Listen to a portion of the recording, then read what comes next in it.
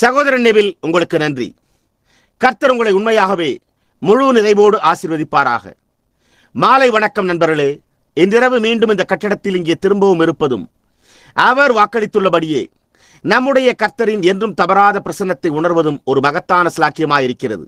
இப்பொழுது உங்களில் அநேகர் இன்றிரவின் சிறு செய்திக்காக தங்கியிருக்கிறீர்கள் என்பதை நான் அறிவேன். அதற்காக நான் மிகவும் நன்றி உள்ளவனாயிருக்கிறேன். உங்களில் அநேகர் வீடுகளை அடைவதற்கு இன்றிரவு அதிக தூரம் காரோட்டி செல்ல வேண்டும். சிலர் நீங்கள் தங்கியிருந்த விடுதிகளை காலி செய்து விட்டதாக நான் கேள்விப்படுகிறேன். உங்களை நீண்ட நேரம் பிடித்து வைக்காமல் இருக்க நாங்கள் முயற்சி செய்ய போகிறோம். எனவே நேரத்தோடு நாம் வெளியேற வேண்டும் என்ற காரணத்தால் தான் நாங்கள் நேரத்தோடு வந்திருக்கிறோம். இப்பொழுது நாங்கள் எப்பொழுது தொடங்கப் போகிறோம் என்று என்னால் முடிந்தவரை விரைவில் நான் அறிவிப்பேன். இந்த வேத புத்தகங்கள் இல்லை, இந்த அதிகாரங்களின் பேரில் நாங்கள் எப்பொழுது தொடங்கப் போகிறோம் என்று கேட்டு அறிந்து கொள்ள சில தொலைபேசி அழைப்புகள் இந்த பிற்பகல் வந்துள்ளன.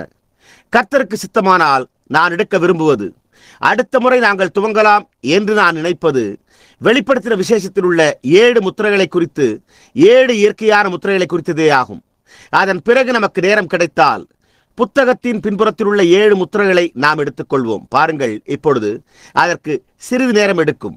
பாருங்கள், திறக்கப்பட்ட 7 முத்திரைகள் உள்ளன. 7 வாதைகள், 7 எக்காலங்கள், 7 என்னும் எண்ணிக்கை கொண்டு இவை உள்ளன. நாம் முதலில் முத்திரைகளை எடுத்துக்கொள்ளலாம். ஆனால் புத்தகத்தின் பின்புறம் 7 முத்திரைகளால் முத்திரிக்கப்பட்டுள்ளது. இடி முழக்கங்களை, அந்த சத்தங்களை தானியேல் கேட்டபோது எழுதுவதற்கு தடை பண்ணப்பட்டான். யோவானும் அதை எழுத தடை பண்ணப்பட்டான். ஆனால் புத்தகத்தின் பின்புறம் முத்திரையிடப்பட்டிருந்தது. அதன் பின்னர் புத்தகத்தின் ரகசியங்கள் அனைத்தும் கூறப்பட்டு வெளிப்படுத்தப்பட்டன. தானியேல் அங்கு இந்த சத்தங்களின் நாட்களில் ரகசியங்கள், தேவனுடைய ரகசியம் அந்த நேரத்துக்குள் வெளிப்பட்டாக வேண்டும் என்று கூறியதை நீங்கள் கவனியுங்கள். பாருங்கள், தேவன் யார் என்னும் ரகசியம், அவர் எப்படி மாம்சமானார் என்பது போன்ற இந்த காரியங்கள் அந்த நேரத்துக்குள் வெளிப்பட்டாக வேண்டும். அதன் பிறகு புத்தகத்தின் பின்புறத்தில் உள்ள 7 முத்திரைகளுக்கு நாம் ஆயத்தமாகி விடுகிறோம். அது மனிதனுக்கு வெளிப்படுத்தப்படவில்லை. அது வேதாகமத்தில் எழுதியும் வைக்கப்படவில்லை. ஆனால் அவை வேதாகமத்தின் மற்ற பகுதிகளுடன் சரியாக பொருந்த வேண்டும். அது ஒரு மகத்தான காரியமாய் இருக்கும் என்று நான் நினைக்கிறேன். எனவே இப்பொழுது நாம் வேகமாக முடிக்க முயற்சிக்கப் போகிறோம். உங்கள் தயவுக்காகவும் உங்களுடைய பிரசன்னத்துக்காகவும் மற்றும் நீங்கள் செய்துள்ள எல்லாவற்றுக்காகவும் உங்கள் ஒவ்வொருவருக்கும் மிகுந்த நன்றியை நாங்கள் தெரிவித்துக் கொள்கிறோம். உங்களை இன்றிரவு நீண்ட நேரம் வைத்திருக்க மாட்டோம் என்று நான் நம்புகிறேன். ஏனெனில் நீங்கள் மிகவும் பொறுமையாக உட்கார்ந்து கொண்டிருக்கிறீர்கள், நின்று கொண்டிருக்கிறீர்கள். அங்கே பின்னால் உள்ள என் மனைவி நேற்றிரவு கூட்டத்தை குறித்து என்னிடம் பேசிக் கொண்டிருந்தாள். அப்பொழுது அவள், அதிக பருமனுள்ள ஸ்திரீகள் அங்கு நின்று கொண்டிருப்பதை கண்டேன். அவர்களுடைய உடைகள் வியர்வையால் மிகவும் நனைந்திருந்தன. ஆனால் அவர்கள் ஒவ்வொரு வார்த்தையையும் கிரகித்துக் கொண்டிருந்தனர் என்றாள். ஆகையால் தான் நான் பரிசுத்தாவியின் அபிஷேகத்தின் கீழ் தங்கியிருக்க விரும்புகிறேன். அந்த நிலையில் நீங்கள் வெளிவரும்போது நீங்கள் ஜனங்களிடம் நேர்மையான சத்தியத்தை எடுத்துரைப்பீர்கள். பாருங்கள், சத்தியத்தை தவிர வேறொன்றையும் உரைக்க மாட்டீர்கள். அப்பொழுது அவர்கள் அதில் சார்ந்திருக்கலாம். அது சரியாயிருக்கும். இப்பொழுது சில நிமிடங்களுக்கு உங்கள் மன்னிப்பை கோர விரும்புகிறேன். இன்று காலை நான் சிறிது சீக்கிரமாக சென்று விட்டேன். இந்த நேரத்தில் ஒலிநாடாக்கள் அணைக்கப்பட்டுள்ளன.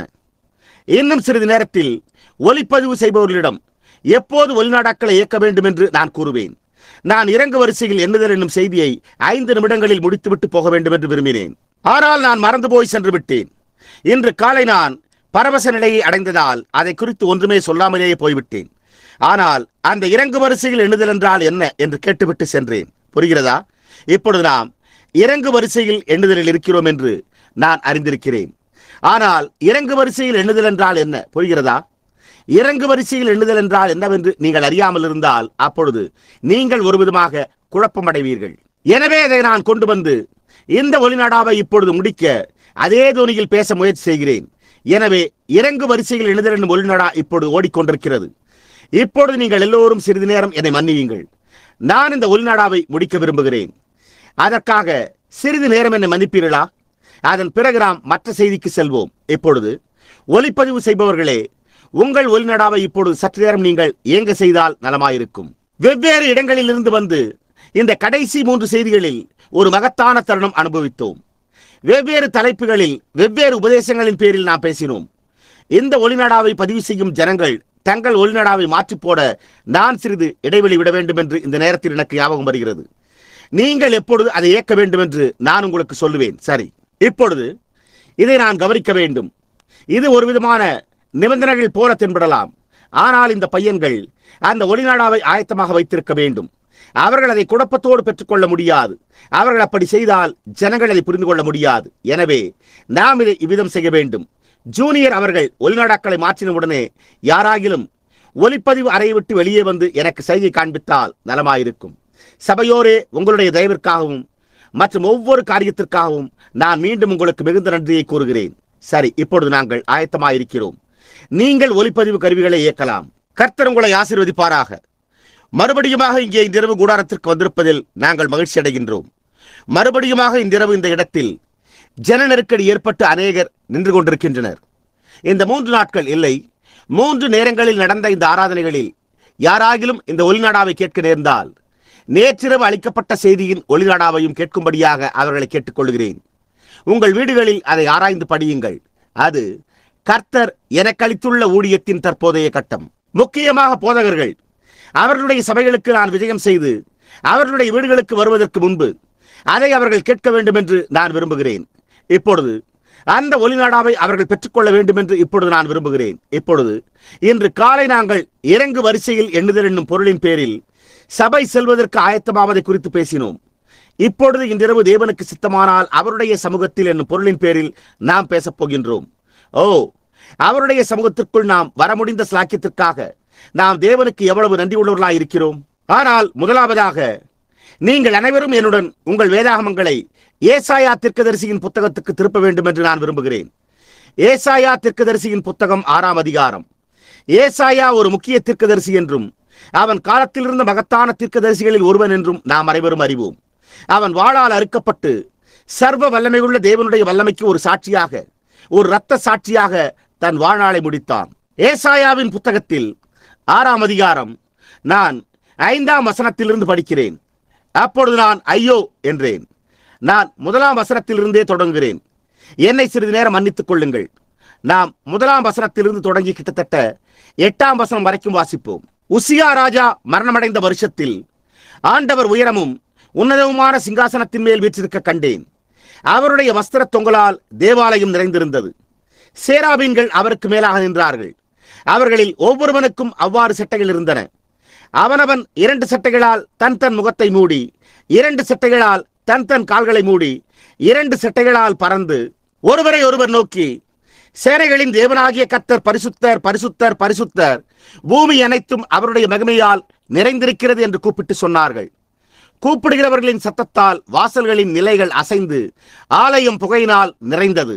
அப்பொழுது நான் ஐயோ அதமானேன், நான் அசுத்த உதடுகளுள்ள மனுஷன், அசுத்த உதடுகளுள்ள ஜனங்களின் நடுவில் வாசமாயிருக்கிறவன், சேனைகளின் கர்த்தராகிய ராஜாவை என் கண்கள் கண்டதே என்றேன். அப்பொழுது சேராபீன்களில் ஒருவன் பலிபீடத்திலிருந்து தன் கையிலே பிடித்த குரட்டால் ஒரு நெருப்பு தழலை எடுத்து என்னிடத்தில் பறந்து வந்து அதனால் என் வாயை தொட்டு, இதோ எது உன் உதடுகளை தொட்டதினாலே உன் அக்கிரமம் நீங்கி உன் பாவம் நிவர்த்தியானது என்றான். பின்பு யாரை நான் அனுப்புவேன், யார் நமது காரியமாய் போவான் என்று உரைக்கிற ஆண்டவருடைய சத்தத்தை கேட்டேன். அதற்கு நான் இதோ அடியேன் இருக்கிறேன், என்னை அனுப்பும் என்றேன். கர்த்தர் தமது வார்த்தையை ஆசீர்வதிப்பாராக. இது மிகவும் விசேஷமான ஒரு வேதபாகம் என்றே நான் கருதுகிறேன். தேவனுடைய சமூகத்தில் மனிதர் தாங்கள் பாவிகள் என்று உணர்வதை நாம் காண்கிறோம். நாம் வெவ்வேறு இடங்களில் உள்ளபோது நல்லுணர்வு கொண்டு நாம் நல்லவர் என்று கருதி கொள்ளுகிறோம். ஆனால் நாம் எப்பொழுதாயிலும் தேவனுடைய சமூகத்தில் வர நேர்ந்தால் நாம் எவ்வளவு சிறியவர் என்பதை அப்பொழுது உணர்கிறோம். அண்மையில் நான் நியூ ஷாம்பியரில் கிறிஸ்துவனிடம் வழிநடத்தும் ஸ்லாக்கியம் பெற்றிருந்த என் நண்பர் ஒருவரான பட் கால் என்னும் என் வேட்டை கூட்டாளியுடன் நான் அடிரண்டாக் மலையில் உள்ள கோல் ப்ரூக் நீர்வீழ்ச்சியின் அருகில் நின்று கொண்டிருந்தேன். அது மிகவும் பெரிய ஒரு நீர்வீழ்ச்சி. அதை காண என் குடும்பத்தினரை சென்ற ஆண்டு கொண்டு சென்றிருந்தேன். அந்த நீர்வீழ்ச்சியை அடைய நீங்கள் சாலையை விட்டு இறங்கி நடக்க வேண்டும்.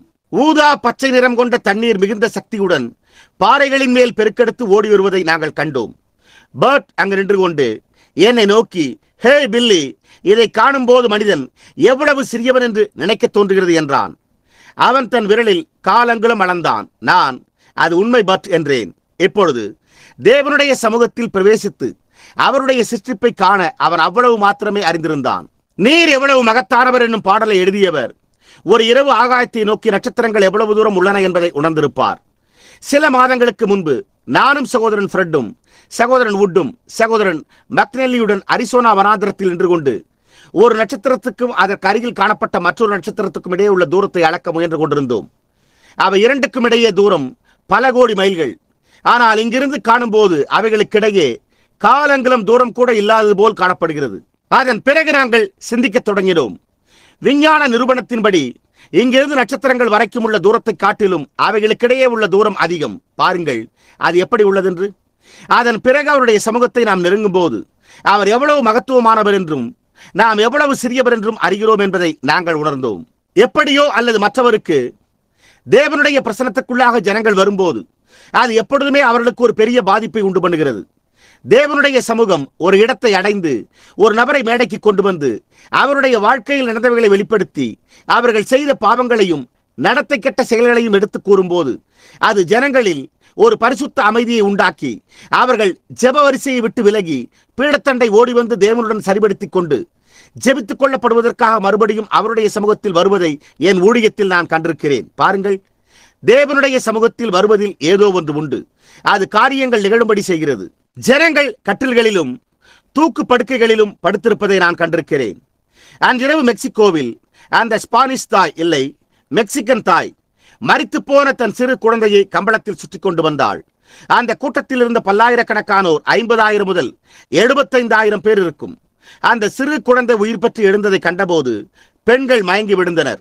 ஜனங்கள் கைகளை உயர்த்தி கூச்சலிட்டனர். ஏன் ஒரு மனிதனை செய்ய முடியாது என்றும் அவர்கள் சர்வ வல்லமையுள்ள தேவனின் சமூகத்தில் இருப்பதையும் அவர்கள் உணர்ந்தனர். அது ஒன்று நடக்க காரணமாயிருந்தது. தேவ பக்தியுள்ள மனிதர் பேசுவதை கேட்கும் ஸ்லாகியம் எனக்கு கிடைத்திருக்கிறது.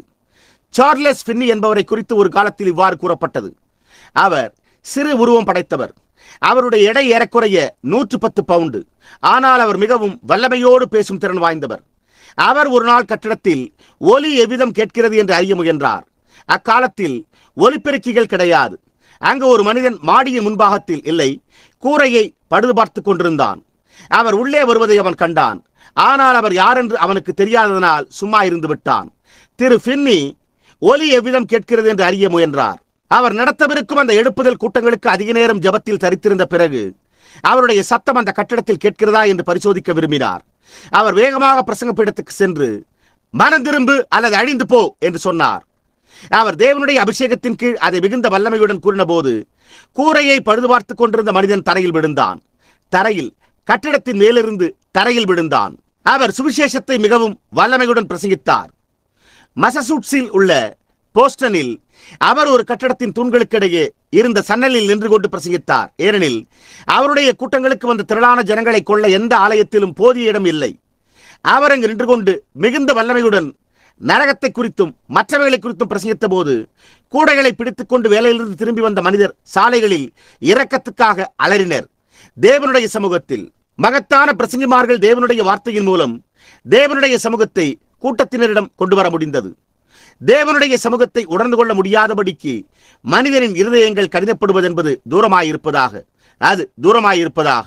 முதலாம் மனிதன் தவறு செய்து பாவத்தில் பிரவேசித்த பிறகும் தேவன் அவனுடைய சமூகத்தில், அதாவது அவன் தேவனுடைய சமூகத்தில் வந்து தேவன் அவனை ஆதாமே என்று கூப்பிட்ட போது அவனால் தேவனுடைய சமூகத்தில் நிற்க முடியவில்லை. அவன் ஓடிப்போய் புதரின் பின்னால் ஒளிந்து கொண்டு அத்தி இலையினால் தன்னை மறைத்துக் கொள்ள முயன்றான். ஏனெனில் அவன் சிருஷ்டி கர்த்தராகிய யெகோவாவின் சமூகத்தில் நின்று கொண்டிருப்பதை உணர்ந்தான். முதலாம் மனிதன் பாவம் செய்து தன் ஆத்துமாவில் பாவத்தை கொண்டவனும் தேவனுடைய சமூகத்தில் வந்தபோது அவனுக்கு உண்டான உணர்ச்சி இதுவே. அவனால் மறைக்க முடியவில்லை. ஏனெனில் அவன் இன்னும் மிருதுவாயிருந்தான்.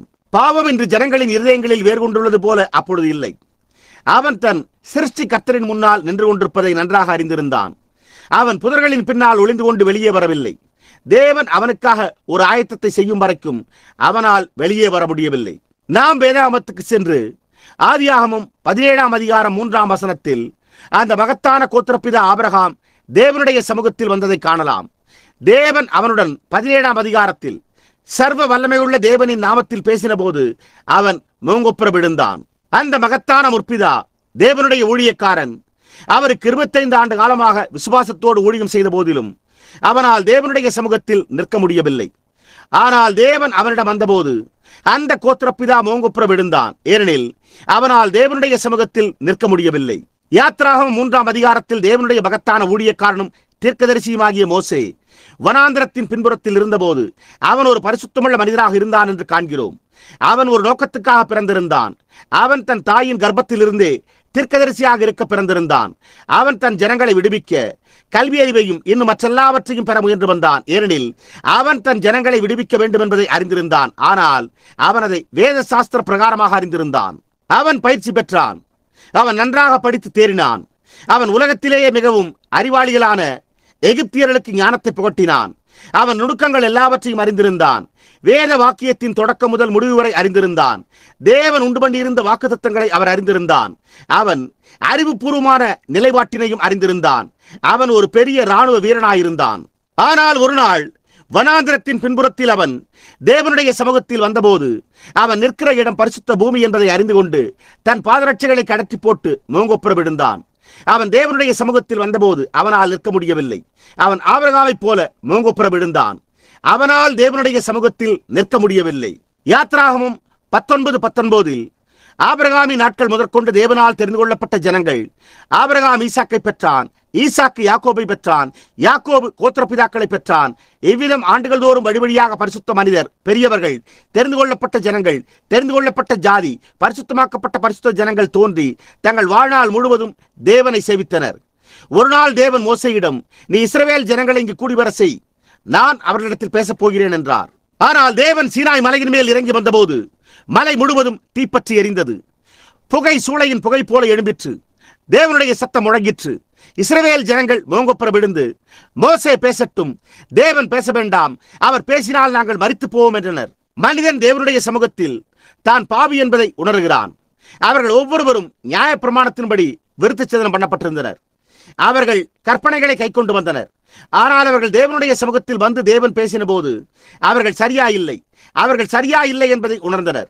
அவர்கள் தேவனுடைய சமூகத்தில் வந்ததனால் அவர்களிடம் ஏதோ ஒன்று குறைவாய் இருந்ததை அறிந்து கொண்டனர். ஆம், அவர்கள் மோசே பேசட்டும், தேவன் பேச வேண்டாம், தேவன் பேசினால் நாங்கள் அனைவரும் மரித்து போவோம், மோசே எங்களுடன் பேசட்டும் என்றனர். லூக்கா 5:8 பேதுரு, அவன் மிகவும் பிடிவாதமுள்ள மனிதன், செல்வாக்கு நிறைந்தவன், அதிகாரம் பெற்றிருந்தவன் என்று நாம் காண்கிறோம். அவன் எல்லாரையும் மிரட்டுபவன், ஒரு பெயர் பெற்ற செம்படவன். ஆனால் காண்பதற்கு சாதாரணமான மனிதரைப் போல இருந்த ஒருவர் தேவனுடைய அற்புதத்தை செய்ததை அவன் கண்டபோது, அத்தனை மீன்களையும் வலையில் அகப்பட வைத்தவர் மனிதரை காட்டிலும் மேலானவராக இருக்க வேண்டும் என்பதை அவன் அந்நேரத்தில் உணர்ந்து கொண்டான். அவன் மீன் பிடிப்பதில் பெற்றிருந்த கல்வியையும் அறிவையும் உபயோகப்படுத்தி இரவு முழுவதும் பிரயாசப்பட்டும் ஒரு மீனும் அகப்படவில்லை. அப்பொழுது யாரோ ஒருவர், உன் வலையை போடு என்று சொல்வதை கேட்டான். அவன் வலையை எடுக்க தொடங்கின போது அதில் திரளான மீன்கள் இருந்தன. அப்பொழுது அவன் ஒரு பாவியான மனுஷன் என்பதை உணர்ந்தான். அவன், ஓ கர்த்தாவே, நான் பாவியான மனுஷன், நீர் என்னை விட்டு போக வேண்டும் என்றான். யார் அப்படி சொன்னது? பரிசுத்த பேதுரு. அவன் தேவனுடைய சமூகத்தில் தான் பாவி என்பதை உணர்ந்ததனால் அவனை விட்டு போகும்படி தேவனை கேட்டுக்கொண்டான். ஆபிரகாம் தான் தவறு என்பதை உணர்ந்தான். ஆதாம் தான் தவறு என்பதை உணர்ந்தான். அவன் தேவனுடைய குமாரன். அவன் தன்னுடைய தவறை உணர்ந்தான். மோசே தான் தவறு என்பதை உணர்ந்தான். இஸ்ரவேல் ஜனங்கள் ஒரு சபையாகவும் ஒரு ஜாதியாகவும் தாங்கள் தவறு என்பதை உணர்ந்தனர். நான் பாவியான மனுஷன், என்னை விட்டு போக வேண்டும். அவன், நான் பரிசுத்தம் உள்ளவன், இதை பெற்றுக்கொள்ள தகுதி உள்ளவன் என்று கூறவில்லை. அவன், நான் பாவியான மனுஷன் என்றான். ஒரு நாள் தன்னை மதாபிமானி என்று அழைத்துக் கொண்ட ஒருவன், அவன் கமாலியேல் என்னும் பெயர் பெற்ற ஒரு சிறந்த வேத ஆசிரியரிடம் வேத சாஸ்திரம் அனைத்தும் கற்றுத் தேர்ந்தவன். அவனுடைய பெயர் தர்சு பட்டணத்தானாகிய சவுல். அவன்தான் பவுல் என்று நமக்கு தெரியும். அவன் முழுக்க முழுக்க மதாபிமானி. அவன் யூத மார்க்கத்தின் எல்லா நுணுக்கங்களையும் அறிந்திருந்தான். அவன் பரிசேயரில் பரிசேயனும் எபிரேயரில் எபிரேயனுமாயிருந்தான். அவன் ஒரு புகழ்பெற்ற மனிதனாக இருந்தான். கல்வி அறிவில் சிறந்தவன், அறிவாளி, விவேகமுள்ளவன், படித்தவன், குழந்தை பருவம் முதற்கொண்டு தேவனை அறிந்திருந்ததாக உரிமை பாராட்டினவன். ஆனால் ஒரு நாள் அவன் தமஸ்குவுக்கு போகும் வழியில் அந்த அக்கினி ஸ்தம்பம் அவன் மேல் பிரகாசித்தது. அவன் தரையில் மண்ணில் மூங்கொப்புற விழுந்து, ஆண்டவரே, நான் என்ன செய்ய சித்தமாய் இருக்கிறீர் என்று கேட்டான். அவனுடைய பெரிதான பயிற்சி யாவும், அவனுடைய பெரிதான வேதசாஸ்திர பயிற்சி, அவனுடைய கல்வி அறிவு அனைத்தும் அவன் தேவனுடைய சமூகத்தில் நின்றபோது பயனற்றதாய் போயிற்று. இங்கு ஒரு நிமிடம் நிறுத்திக் கொண்டு அதுவே இன்றைக்கும் பொருந்தும் என்று கூற விரும்புகிறேன். நீங்கள் வேத பாண்டித்திய பட்டங்களை டிடி PhD பெற்றிருக்கலாம். உங்கள் சிறு வயது முதற்கொண்டு சபைக்கு சென்றிருக்கலாம். நீங்கள் மத சம்பந்தமான சடங்குகள் அனைத்தும் செய்திருக்கலாம். ஆனால் ஒருமுறை நீங்கள் தேவனுடைய சமூகத்தில் வருவீர்களானால் நீங்கள் மிகவும் சிறியவர்கள் என்றும் ஒன்றுமற்றவர்கள் என்பதையும் அறிந்து கொள்வீர்கள். பவுல் தான் தவறு என்பதை உணர்ந்து வல்லமையினால் ஆட்கொள்ளப்பட்டு விழுந்தான். அவன் மேல் நோக்கி அவன் பிரசங்கித்துக் கொண்டிருந்த அதே தேவனை கண்டு தனக்கு எல்லாம் தெரியும் என்று நினைத்து அவருக்கு விரோதமாக பிரசங்கம் செய்து கொண்டு வந்ததை எண்ணி பார்த்து தன் தவறை உணர்ந்து தரையில் விழுந்தான். ஏனெனில் அவன் தேவனுடைய சமூகத்தில் இருந்தான். அவன் அந்த அக்கினி ஸ்தம்பத்தை கண்டான். வெளிப்படுத்தல் 1:7 கூறப்பட்டுள்ள அந்த மகத்தான பரிசுத்த யோவானை குறித்து என்ன? அவனுக்கு தரிசனம் காண்பிக்கப்பட்டு அவன் பார்த்தபோது அவனுடன் பேசின ஒரு சத்தத்தை கேட்டான். அந்த சத்தத்தை பார்க்க அவன் திரும்பின போது 7 பொன் குத்துவிளக்குகளை கண்டான். அந்த 7 பொன் குத்துவிளக்குகளின் மத்தியில் ஒருவர் நின்று கொண்டிருந்தார். அவருடைய சிரசும் மயிரும் உறைந்த மழையைப் போல் வெண்மையாயிருந்தது. அவருடைய கண்கள் அக்னி ஜுவாலையைப் போல் இருந்தது. அவருடைய பாதங்கள் உலைக்களத்தில் காய்ந்த பிரகாசமான வெண்கலம் போல் இருந்தன. அவர் நிலையங்கி தரித்து மார்பருகே பொற்கச்சை கட்டியிருந்தார். அவருடைய நாமம் தேவனுடைய வார்த்தை என்பதே. அந்த மகத்தான பரிசுத்த யோவான் கிறிஸ்துவுடனே கூட நடந்து அவருடைய மார்பில் சாய்ந்திருந்து இவைகளை எல்லாம் செய்திருந்தானே. இன்று காலை நான் கூறினது போல பவுலின் ஊழியம் இவர்களுடைய ஊழியம் அனைத்தையும் மிஞ்சிவிட்டது. யோவான் இயேசுவுடன் கூட நடந்து அவருடன் உரையாடி அவருடன் உறங்கி அவருடன் புசித்திருந்த போதிலும் அவன் அவரை அந்த மகிமையின் நிலையில் நிற்க கண்டபோது செத்தவனைப் போல அவருடைய பாதத்தில் விழுந்ததாக கூறுகிறான். ஆமென். அதை குறித்து சிந்தித்து பாருங்கள். நாம் சபைக்கு வந்து தேவனை குறித்து பேசி அவரை துதித்து இவை அனைத்தையும் செய்யலாம். ஆனால் சகோதரனே, அவர் வருவதை நாம் காணும் போது நம்முடைய இருதயங்களில் ஏதோ ஒன்று வித்தியாசமாக இருக்கும். சபைக்கு சென்று தசமபாகம் செலுத்துவதனால் நம்முடைய மத சம்பந்தமான கடமைகளை நாம் செய்வதாக நினைக்கலாம். நாம் சபையின் சட்டத்திட்டங்களை கடைபிடித்து ஸ்தாபன பிரமாணங்கள் அனைத்தையும் உச்சரிக்கலாம். ஆனால் நாம் ஒருமுறை அவரை பார்த்து விட்டால் எல்லாமே முழுவதுமாக மாறிவிடும். ஆம், அது நிச்சயம். இந்த மகத்தான மனிதன் பரிசுத்த யோவான் அப்படிப்பட்ட ஒரு பெரிய மனிதன் செத்தவனைப் போல் அவருடைய பாதத்தில் விழுந்தான் என்று வேதம் வெளிப்படுத்தல் 1:7 உரைத்துள்ளது. அவன் கிறிஸ்துவுடன் 3.5 ஆண்டுகள் ஐக்கியம் கொண்டிருந்தான். அவன் நிருபங்களை எழுதினவர்களில் ஒருவன். அவருக்கு பிறகு அவன் எழுதினான். அவருடன் அவன் மேசையில் புசித்தான். அவருடன் படுக்கையில் உறங்கினான். அவர் சென்ற விடமெல்லாம் கூட சென்று அவருடன் ஐக்கியம் கொண்டான். ஆனால் அவரை பார்க்க அவன் திரும்பின போது அவனுக்குள் உயிரில்லை. அவன் செத்தவனைப் போல் தரையில் விழுந்தான். சரி, நாம் ஏசாயாவை காண்கிறோம். இப்போது நாம் படித்த வேத பாகத்தில் ஏசாயா 6:5 இவன் ஒரு பெரிய வல்லமையுள்ள தீர்க்கதரிசி. வேதத்தில் உள்ள மிகப்பெரிய தீர்க்கதரிசிகளில் ஒருவன். வேதாகமத்தில் 66 புத்தகங்கள் உள்ளன. ஏசாயாவில் 66 அதிகாரங்கள் உள்ளன. ஏசாயா ஆதியாகமத்தில் தொடங்கி நடுவில் புதிய ஏற்பாட்டின் சம்பவங்களை கொண்டு வந்து 1000 வருட அரசாட்சியில் முடிக்கிறான். அப்படியே ஆதியாகமம், புதிய ஏற்பாடு, வெளிப்படுத்துகிற விசேஷம் பரிபூர்ணமானது. ஏசாயா முக்கிய தீர்க்கதரிசிகளில் ஒருவன். அவன் அந்த மகத்தான ராஜா உசியாவின் கரங்களில் சார்ந்திருந்தான். உசியா அவனை விட்டு எடுக்கப்பட்ட போது அவன் சோர்வடைந்தான். அவன் மிகவும் நல்லவன், நீதி உள்ளவன். அந்த நீதியுள்ள ராஜா, நல்ல ராஜா, அவனை பரிசுத்த மனிதனாக கருதி அவனுடைய தேவாலயத்தில் அவனை வைத்திருந்தான். ஏசாயா தரிசனங்களை கண்டான். அவன் ஒரு தீர்க்கதரிசி. அவன் வார்த்தையை பிரசங்கித்தான். அவன் ஒரு ஊழியக்காரன். அவன் பரிசுத்த மனிதன். ஆனால் ஒரு நாள் அவன் தேவாலயத்தில் நின்று கொண்டிருந்த போது ஞான திருஷ்டி அடைந்து தேவனுடைய மகிமையை கண்டான். தேவ தூதர்கள் தங்கள் 2 சட்டைகளால் தங்கள் முகத்தை மூடி, தங்கள் 2 சட்டைகளால் தங்கள் கால்களை மூடி, 2 சட்டைகளால் பறந்து சர்வ வல்லமையுள்ள தேவனாகிய கர்த்தர் பரிசுத்தர், பரிசுத்தர், பரிசுத்தர் என்று ஆர்ப்பரிப்பதை அவன் கண்டான். அப்பொழுது அந்த தீர்க்கதரிசி தான் ஒன்றுமற்றவன் என்பதை உணர்ந்தான். அவன், ஐயோ, நான் அசுத்த உதடுகளுள்ள மனுஷன் என்றான். ஒரு தீர்க்கதரிசி, வேதத்தில் உள்ள மிகவும் வல்லமையுள்ள தீர்க்கதரிசிகளில் ஒருவன்.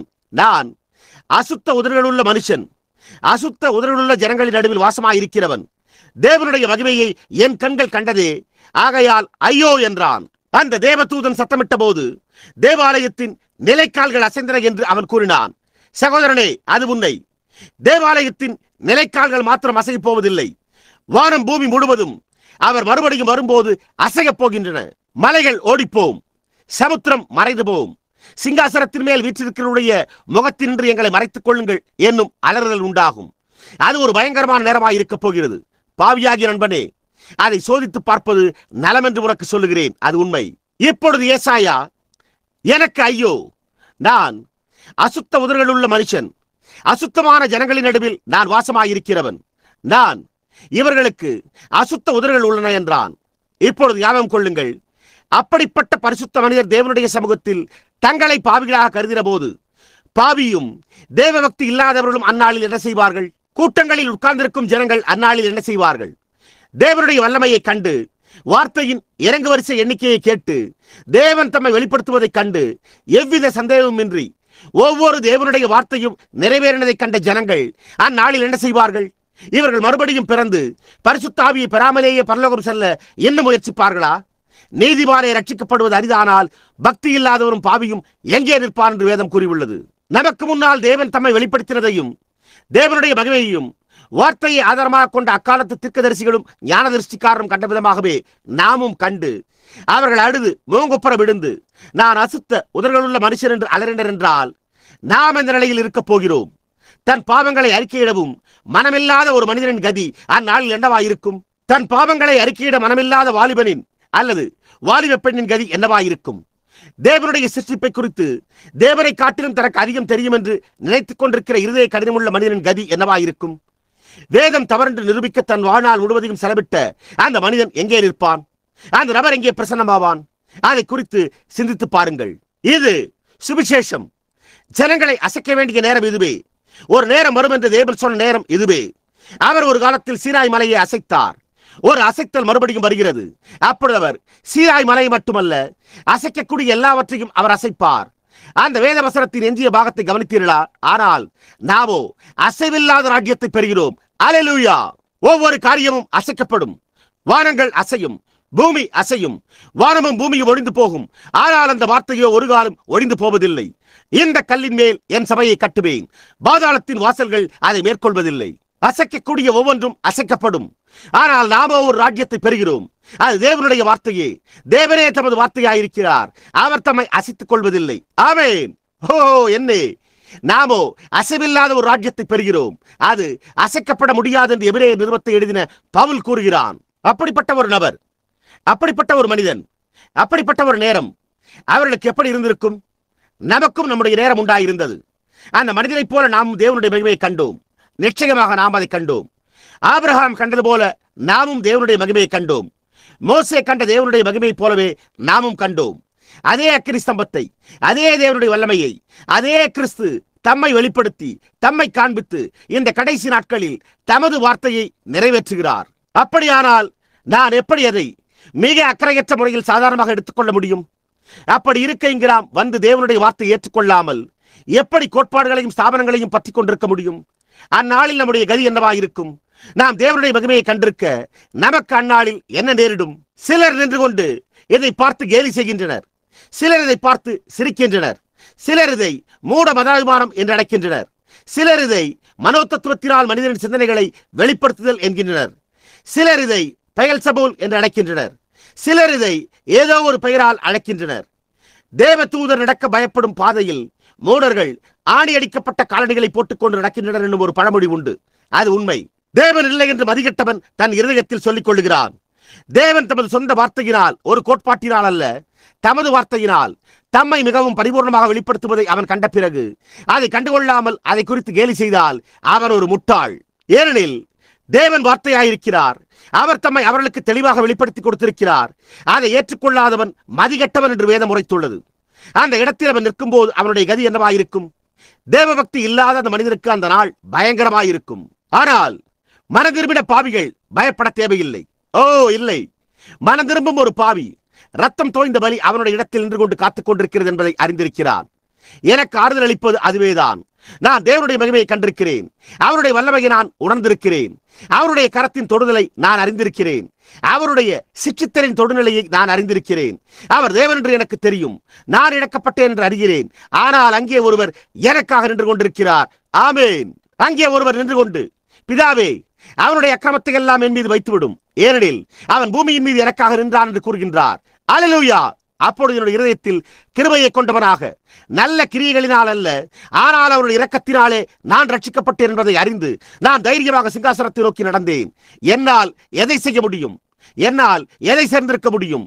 என்னால் என்ன கூற முடியும் என்பதல்ல, ஆனால் அவர் தம்முடைய கிருபையால் தான் என்னை ரட்சித்தார். இதை கிரகித்துக் கொண்ட கவிஞன், திகைப்பூட்டும் கிருபை, எவ்வளவு இனிமையான துணி!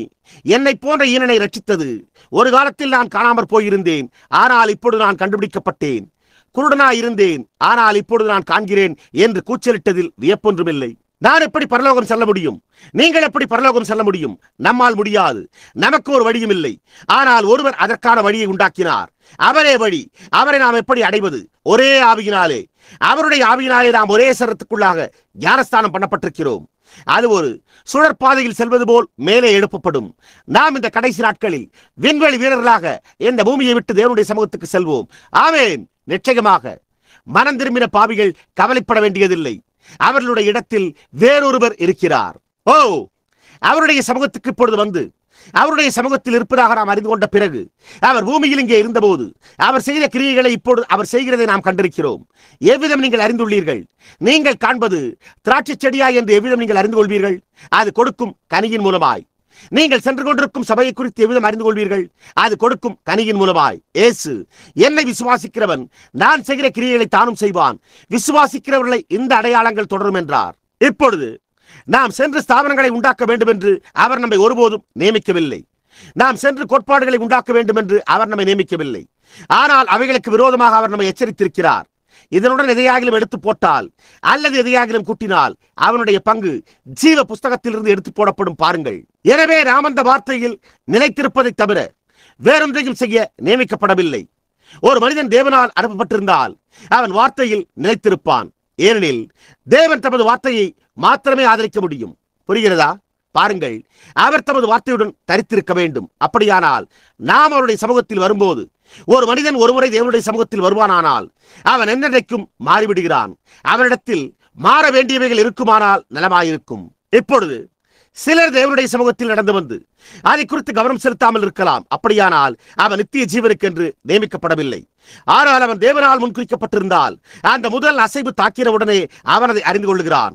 அது பற்றி எரிய தொடங்குகிறது. அந்த நாளில் சமாரியாவில் இருந்த அந்த சிறு வேசியை, அந்த ஸ்திரீயை பாருங்கள். அவள் மனநிலை பிரகாரமாகவும் சரீர பிரகாரமாகவும் மோசமான நிலையில் இருந்தாள். அது நமக்கு தெரியும். ஆனால் அந்த மேசியாவின் அடையாளம் செய்யப்பட்டதை அவள் கண்டவுடன் அவள், இதை செய்ய மேசியா வருகிறார் என்று அறிந்திருக்கிறேன், நீர் அவருடைய தீர்க்கதரிசியாக இருக்க வேண்டும் என்றாள். அவர் வருவார் என்று எழுதியிருக்கிற அந்த மேசியா நான் தான் என்றார். அவள் அதை அடையாளம் கண்டு கொண்டாள். அவள் அதற்கு மேல் ஒரு கேள்வியும் கேட்கவில்லை. அவள் அந்த பொறுப்பை கொண்டவளாய் உடனே புறப்பட்டாள்.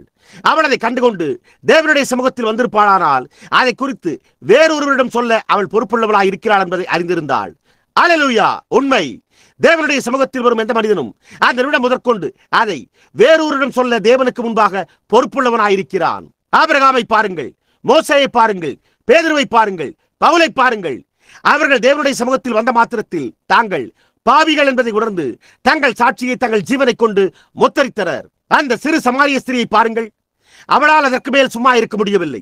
அவள் ஊருக்குள்ளே போய் ஜனங்களை நோக்கி, நான் செய்த எல்லாவற்றையும் ஒரு மனிதன் எனக்கு சொன்னார், அவரை வந்து பாருங்கள், அவர் மேசியாதானோ என்றாள். அவர்களால் மறுக்க முடியவில்லை. ஏனெனில் அது வேதபூர்வமானது. நிச்சயமாக ஆம், ஒரு மனிதன் மோசே செய்தது போல, பேதுரு செய்தது போல, பவுல் செய்தது போல நாமும் பொறுப்புடன் மற்றவர்களிடம் செல்லும் போது அவர்கள் அதை ஏற்றுக்கொள்ளத்தான் வேண்டும். நீங்கள் இதை கண்டு தேவனுடைய சமூகத்தில் வந்த பிறகு செய்தியை மற்றவர்களுக்கு சொல்வதற்கு நீங்கள் பொறுப்புள்ளவர்களாக இருக்கிறீர்கள். நீங்கள் அதை பெற்றுக்கொண்டு அமைதியாக உட்கார்ந்து கொண்டிருக்க முடியாது. நீங்கள் அதை வேறொருவரிடம் எடுத்துச் செல்ல வேண்டும். இங்கிருந்த ஒரு வயோதிப சகோதரி எனக்கு ஞாபகம் வருகிறது. அவள் சகோதரன் கிரகாம் ஸ்டெர்லிங்கின் தாய். அவள் சபையில் உட்கார்ந்து கொண்டு, இப்பொழுதுதான் இந்த இடத்தை அடைந்தேனே, நான் ஓடுகிறேன் ஓடுகிறேன் ஓடுகிறேன், இப்பொழுதுதான் இந்த இடத்தை அடைந்தேன், என்னால் உட்கார்ந்திருக்க முடியவில்லை என்று பாடுவது வழக்கம். அவள் அப்பொழுதுதான் ஏதோ ஒன்றை கண்டுகொண்டாள்.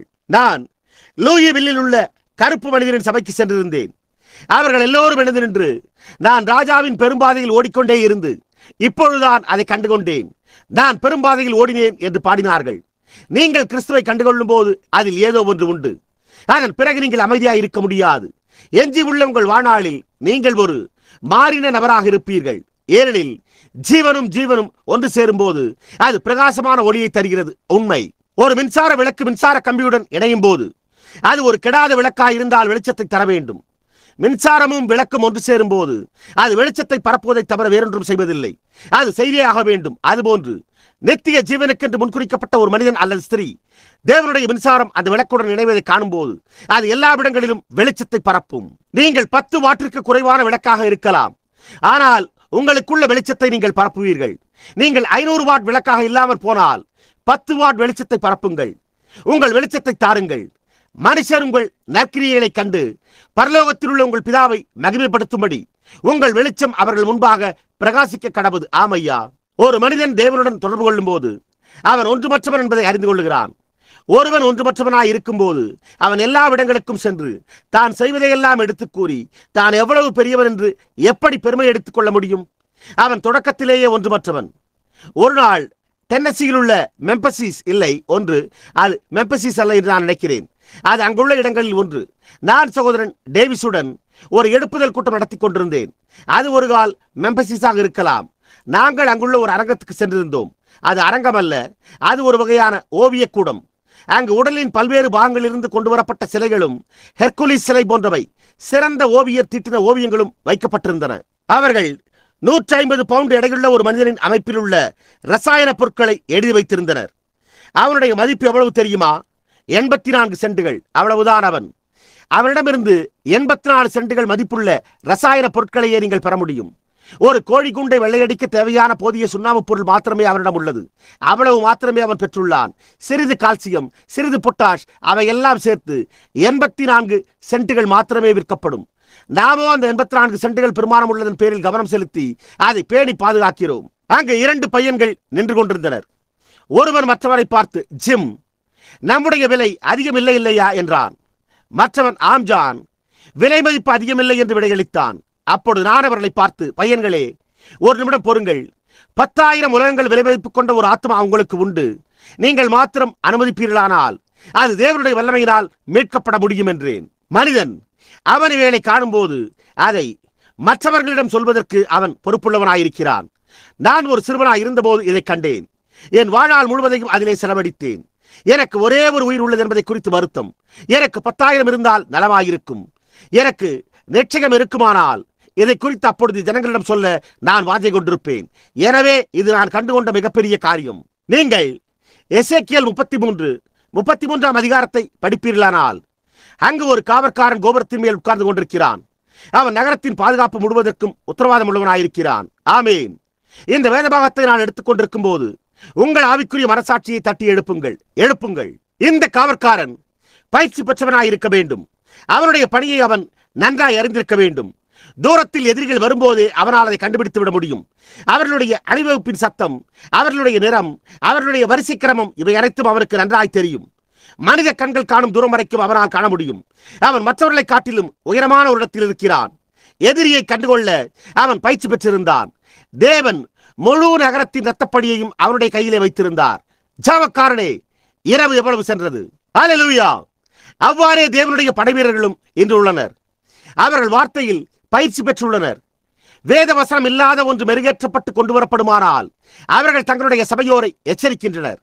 வேதாகமத்தில் இல்லாத ஒன்று, தேவனை போல் இல்லாத எந்த ஒரு காரியமும், உதாரணமாக சூப், இரவு உணவு, நடனங்கள், போதகர்களுக்கு பரவளிக்க போன்றவை, அந்த காரியங்கள் தவறாய் உள்ளன. சபைகளில் சூதாட்டங்கள், சீட்டு விளையாட்டு, இவை யாவும் தவறே. சுவற்றின் மேல் இருக்கும் உண்மையான காவற்காரன் ஒருமுறை தேவனுடைய சமூகத்தில் இருந்தவன். அவன் சுவற்றின் மேல் இல்லாமல் போனால் சுவற்றின் மேல் இருக்க வேண்டும். அந்த சுவர் மற்ற சபையோரை விட உயரமாய் இல்லாமல் இருக்கலாம். ஆனால் அவன் ஒரு சரியான காவல்காரனாய் இருந்தால் முடியாத இடத்துக்கு தேவன் அவனை உயர்த்துவார். அவன் மந்தையின் மேல் கண்ணோக்கமாய் இருக்கிறான். தேவன் அதை அவன் கையில் கேட்பார். தேவனுடைய சமூகத்தில் நின்று தேவன் தேவன் என்றும் அவர் தம்முடைய வார்த்தையை நிறைவேற்றுகிறார் என்றும் அறிந்துள்ள எந்த தேவ மனிதனிடத்திலும் தேவன் தமது கடமையை நிறைவேற்றி அவருடைய வார்த்தையை நிறைவேற செய்வதை காணலாம். எத்தனை ஸ்தாபனங்கள் அதை கிழித்தறிய முயன்றாலும் அவன் சத்ருவின் சேனைகளின் தரத்தை அறிந்திருக்கிறான். ஆமேன். ஒரு உண்மையான காவற்காரன் சபையோருக்கு என்ன சொல்ல வேண்டும் என்பதை அறிந்திருக்கிறான். தேவன் உண்டென்றும் அவருடைய சமூகத்தில் நாம் இருந்திருக்கிறோம் என்றும் நாம் அறிக்கையிட்டு நம்முடைய பாவங்களை நாம் அறிக்கையிட்டால் அவை அவருடைய நினைவின் புத்தகத்தில் இருந்து போக்கப்படுகின்றன. தேவனை தவிர வேறு யாரும் அதை செய்ய முடியாது. இப்பொழுது நீங்கள் எனக்கு எந்த காரியத்தை செய்தாலும் நான் உங்களுக்கு அதை மன்னிப்பேன். ஆனால் நான் அதை நினைவில் வைத்திருப்பேன். நான் உங்களுக்கு எந்த காரியத்தை செய்தாலும் நீங்கள் அதை மன்னிப்பீர்கள். ஆனால் நீங்கள் அதை நினைவில் வைத்திருப்பீர்கள். ஆனால் தேவன் ஒருவர் மாத்திரமே அதை மன்னிக்கவும் மறக்கவும் முடியும். அதை நினையாமலும் கூட இருப்பேன் என்பதை சற்று யோசித்து பாருங்கள். ஆமேன். அது எனக்கு நல்வுணர்வை தருகிறது. தேவன் ஒருவர் மாத்திரமே அதை நினையாமல் இருக்க முடியும்.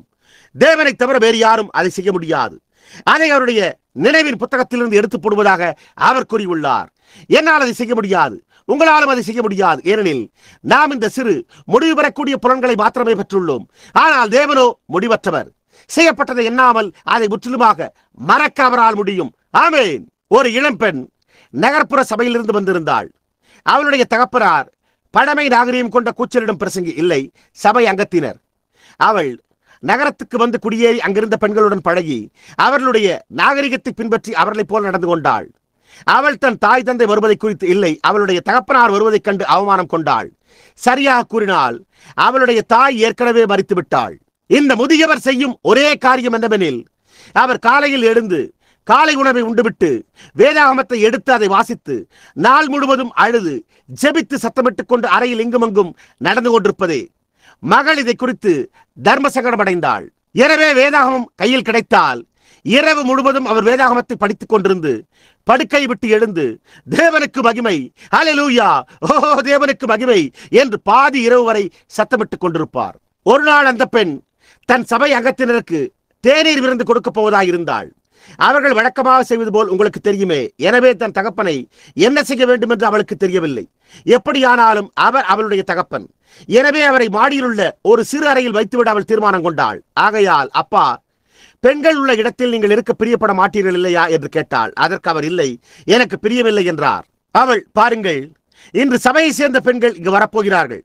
நாங்கள் ஒரு சிறு கூட்டம், ஒரு சிறு ஜபக்கூட்டம் வைத்திருக்கிறோம். ஆகையினால் நான் உங்களுக்கு சொல்லுகிறேன், அப்பா, நீங்கள் ஏன் மாடியில் உள்ள அறைக்கு சென்றுவிடக் கூடாது என்று கேட்டாள். அதற்கு அவர், சரி, நான் அதை செய்யலாம் என்று தான் நினைக்கிறேன் என்றார்.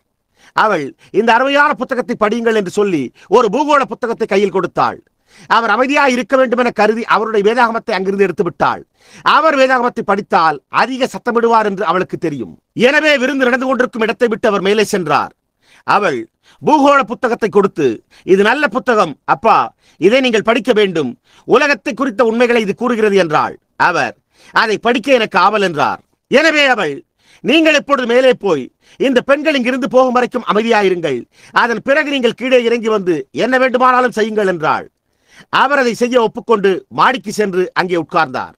அவர்கள் எல்லோரும் தேநீர் விருந்தருந்தி, உங்களுக்கு தெரியுமா, இன்னார் இன்னாரை குறித்து பேசி அது எப்படி நடக்கிறது என்று உங்களுக்கு தெரியும், நல்ல தருணத்தை அனுபவித்துக் கொண்டிருந்தனர். அப்பொழுது திடீரென்று மேல் மாடியில் ஏதோ ஒன்று அவிழ்த்து விடப்பட்டது போல் கூச்சலிடுதலும் குதிக்கும் சத்தமும் கேட்டது. அந்த அதிர்ச்சியில் கூரையிலிருந்து சுண்ணாம்பு கீழே விழுந்தது. அந்த முதியவர் மேலறையில் வேகமாக இங்குமங்கும் ஓடி மேலும் கீழும் குதித்து தேவருக்கு மகிமை, தேவருக்கு மகிமை என்று உரக்க சத்தமிட்டுக் கொண்டிருந்தார். இந்த பெண்களுக்கு மாடியில் என்ன நடந்தது என்று, யாரெங்கே இருந்தது என்றும் தெரியவில்லை. அவர் படிக்கட்டுகளில் வேகமாக இறங்கி வந்தார். அவள், அப்பா, உங்களுக்கு படிக்க நான் பூகோள புத்தகத்தை கொடுத்தேனே என்று கேட்டாள். அவர், ஆம், அது எனக்கு தெரியும், உனக்கு தெரியுமா என்று கேட்டுவிட்டு, இந்த பூகோள புத்தகத்தை நான் இங்கே படித்துக் கொண்டிருந்த போது கடலில் சில இடங்களில் கடையாந்திரமே இல்லை என்று எழுதப்பட்டிருந்ததை கண்டேன் என்றார்.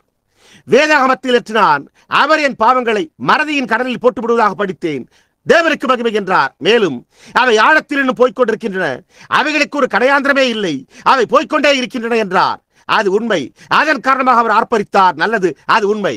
தேவன் நமது பாவங்களை மறதியின் கடலில் போட்டுவிட்டு அவைகளை போக்கிவிட்டார். அவை முதற்கண் நடக்காதது போலவே அவர் எண்ணுகிறார். ஓ என்னே, அப்பொழுது நாம் தேவனுடைய கிருபையிலும் நமது கர்த்தராகிய இயேசு கிறிஸ்துவின் மூலமாய் அவர் பரிசுத்தராய் இருப்பது போல நாமும் பரிசுத்தரும் தூய்மை உள்ளவருமாய் இருக்கிறோம். ஏனெனில் அங்கு நான் செல்லும் போது அவர் என்னை காண்பதில்லை, அவருடைய சொந்த குமாரனையே காண்கிறார். அந்த ஒரு வழியில் மாத்திரமே அவர் காண முடியும். அவர் என்னை காண முடியாது, ஏனெனில் நான் அவருடைய குமாரனுக்குள் இருக்கிறேன். அவர் தமது குமாரனை மாத்திரமே காண்கிறார். அது அற்புதம் அல்லவா? நாம் பாவங்களை குறித்து இனி நினைக்க வேண்டிய அவசியம் இல்லை. அவை போய்விட்டன, அவை ரத்தத்தின் கீழே உள்ளன. ஆமையா, அதை குறித்து இனி நாம் கவலைப்பட வேண்டிய அவசியம் இல்லை. அவை அனைத்து வெளியேறி தேவனுடைய நினைவிலிருந்து அகன்று விட்டன. அவர் அதை இனி ஒருபோதும் நினையாமல் இருக்கிறார். அந்த மகத்தான தீர்க்கதரிசி ஏசாயா தன் பாவங்களை அறிக்கையிட்டு, ஐயோ, நான் அசுத்த உதடுகளுள்ள மனுஷன் என்றான். ஒரு தீர்க்கதரிசி, நான் அசுத்த உதடுகளுள்ள மனுஷன், என் சபையோரும் அசுத்தமானவர்கள். பாருங்கள், நான் பிரசங்கம் செய்யும் ஜனங்கள் அசுத்தமானவர்கள், நானும் அசுத்தமானவன், எனக்கு ஐயோ. ஆனால் இதோ ஒரு கூட்ட தேவதூதர் தேவனுடைய மகிமையை விட்டு மேகங்களை தள்ளிக்கொண்டு இறங்கி வருகின்றனர். நான் மேலே பார்த்தபோது அவருடைய வஸ்திரத்தொங்களால் முழு பரலோகமும் நிறைந்திருந்தது. பாவம் என்னவென்றே அறியாத இந்த தேவதூதர்களை நான் கவனித்துக் கொண்டிருந்தேன். பாவம் என்றால் என்னவென்று அவர்களுக்கு தெரியாது. அவர்கள் தேவனுடைய சமூகத்தில் உள்ளனர். அவர்களுடைய முகங்களின் மேல் 2 சட்டைகளும் கால்களின் மேல் 2 சட்டைகளும் உள்ளன. அவர்கள் 2 செட்டைகளால் பறந்து வந்து இரவும் பகலும் ஓயாமல் தேவனாகிய கர்த்தர் பரிசுத்தர் பரிசுத்தர் பரிசுத்தர் என்று சொல்லிக்கொண்டே இருந்தனர். அது உங்களை ஒரு விதமான பரிசுத்தமற்றவர் என்று உணரச் செய்கிறது இல்லையா? இப்பொழுது அவன் என்ன செய்தான்? அவன் ஐயோ என்று சொன்னான். அவன் தன்னுடைய பாவங்களை அறிக்கையிட்டு ஐயோ என்று கூறினபோது ஒரு தேவதூதன் பலிபீடத்திற்கு சென்று குரட்டை கையில் எடுத்து அந்த குரட்டால் பரிசுத்த ஆவிக்கும் அக்கினிக்கும் அடையாளமாய் உள்ள ஒரு நெருப்பு திரளை எடுத்து அதனால் தீர்க்கதரிசியின் உதடுகளை தொட்டு, உன்னை நான் சுத்திகரித்து விட்டேன் என்றான். அப்பொழுது அந்த செட்டைகளை இப்படி அடித்துக் கொண்டு சென்று காலத்தின் திரையை நீக்கிற போது யார் நமது காரியமாய் போவான் என்று தேவன் உரைப்பதை கேட்டான். ஆனால் பாவத்தை போக்க ஒரு வழி உண்டு என்பதை அவன் கண்டுகொண்ட பின்பு அவருடைய காரியமாக யாராகிலும் போக வேண்டும் என்று தேவன் விரும்பினார். அப்பொழுது அவன், இதோ அடியேன் இருக்கிறேன், என்னை அனுப்பும் என்றான். அவன் தேவனுடைய சமூகத்தில் இருந்து தன் பாவங்களை அறிக்கையிட்டு தன்னுடைய பாவங்கள் நிவர்த்தியான பின்பு ஊழியத்துக்கு ஆயத்தமானான். ஆமேன். கவிஞன் அதை கிரகித்துக் கொண்டு, லட்சக்கணக்கானோர் பாவத்திலும் அவமானத்திலும் ஆண்டு கொண்டிருக்கின்றனர். அவர்களுடைய வருத்தமான அழுகுரலுக்கு செவிகொடு. சகோதரனே, விரைந்து விரைந்து சென்று அவர்களை காப்பாற்று. ஆண்டவரே, இதோ அடியேன் இருக்கிறேன் என்று வேகமாக பதில் கூறு என்று பாடினான். நான் ஆப்பிரிக்காவிலும் இந்தியாவிலும் இன்னும் உலகின் பல்வேறு பாகங்களில் உள்ள லட்சக்கணக்கான அஞ்ஞானிகள் இரக்கத்திற்காக அழுது புலம்புவதை எண்ணி பார்க்கும்போது யார் போவார்? அவர்களுக்கு கைப்பிரதியை கொடுப்பதல்ல, ஆனால் இயேசு கிறிஸ்துவை அவர்களிடம் கொண்டு வருதல். மோசேயை போல் அவருடைய சமூகத்தில் இருந்த யாராகிலும் அங்கு சென்று அவர்களுக்கு உண்மையான விடுதலையை காண்பிக்க வேண்டும். அவர்களை சபையில் சேர வைப்பதோ அல்லது கைகளை குலுக்கி கோட்பாடுகளை அளிப்பதோ அல்ல, அவர்களுடைய ஆத்துமாக்களுக்கு உண்மையான விடுதலையை கொண்டு வருதல். சில நல்ல தேவபக்தி உள்ள மனிதர், ஆம், ஏசாயா தன் பாவங்களை அறிக்கையிட்டு சுத்திகரிக்கப்பட்டான். யாக்கோபு இரவு முழுவதும் போராடி தன் பாவங்களை அறிக்கையிட்ட பிறகு அவன் இருந்த இடம் உங்களுக்கு ஞாபகம் உள்ளதா? அது பெனியேல் என்று அழைக்கப்பட்டது. பெனியேல். பெனியேல் என்னும் சொல் எபிரேய மொழியில் சர்வ வல்லமையுள்ள தேவனின் முகம் என்று பொருள்படும். அந்த பயந்த சுவாபமுள்ள யாக்கோபு, அவனுடைய பெயர் யாக்கோபு, அதன் பொருள் எத்தன், அதாவது வஞ்சகன். அவன் தன் வாழ்நாள் முழுவதும் தேவனை விட்டு ஓடிக்கொண்டிருந்தான். ஆனால் ஒருமுறை அவன் பெனியேலில் தேவனுடைய சமூகத்தில் வந்து தேவனை முகமுகமாய் கண்டபோது அவன் தேவனை இறுக பற்றிக் கொண்டு அவரை போகவிட மறுத்தான். தேவனே, எங்களுக்கு அதிக யாக்கோபுகள் தேவை. அவன் தேவனுடைய சமூகத்தில் தேவனுடைய முகத்தை பற்றிக் கொண்ட பொழுது விடியும் வரைக்கும் தங்கியிருந்தான்.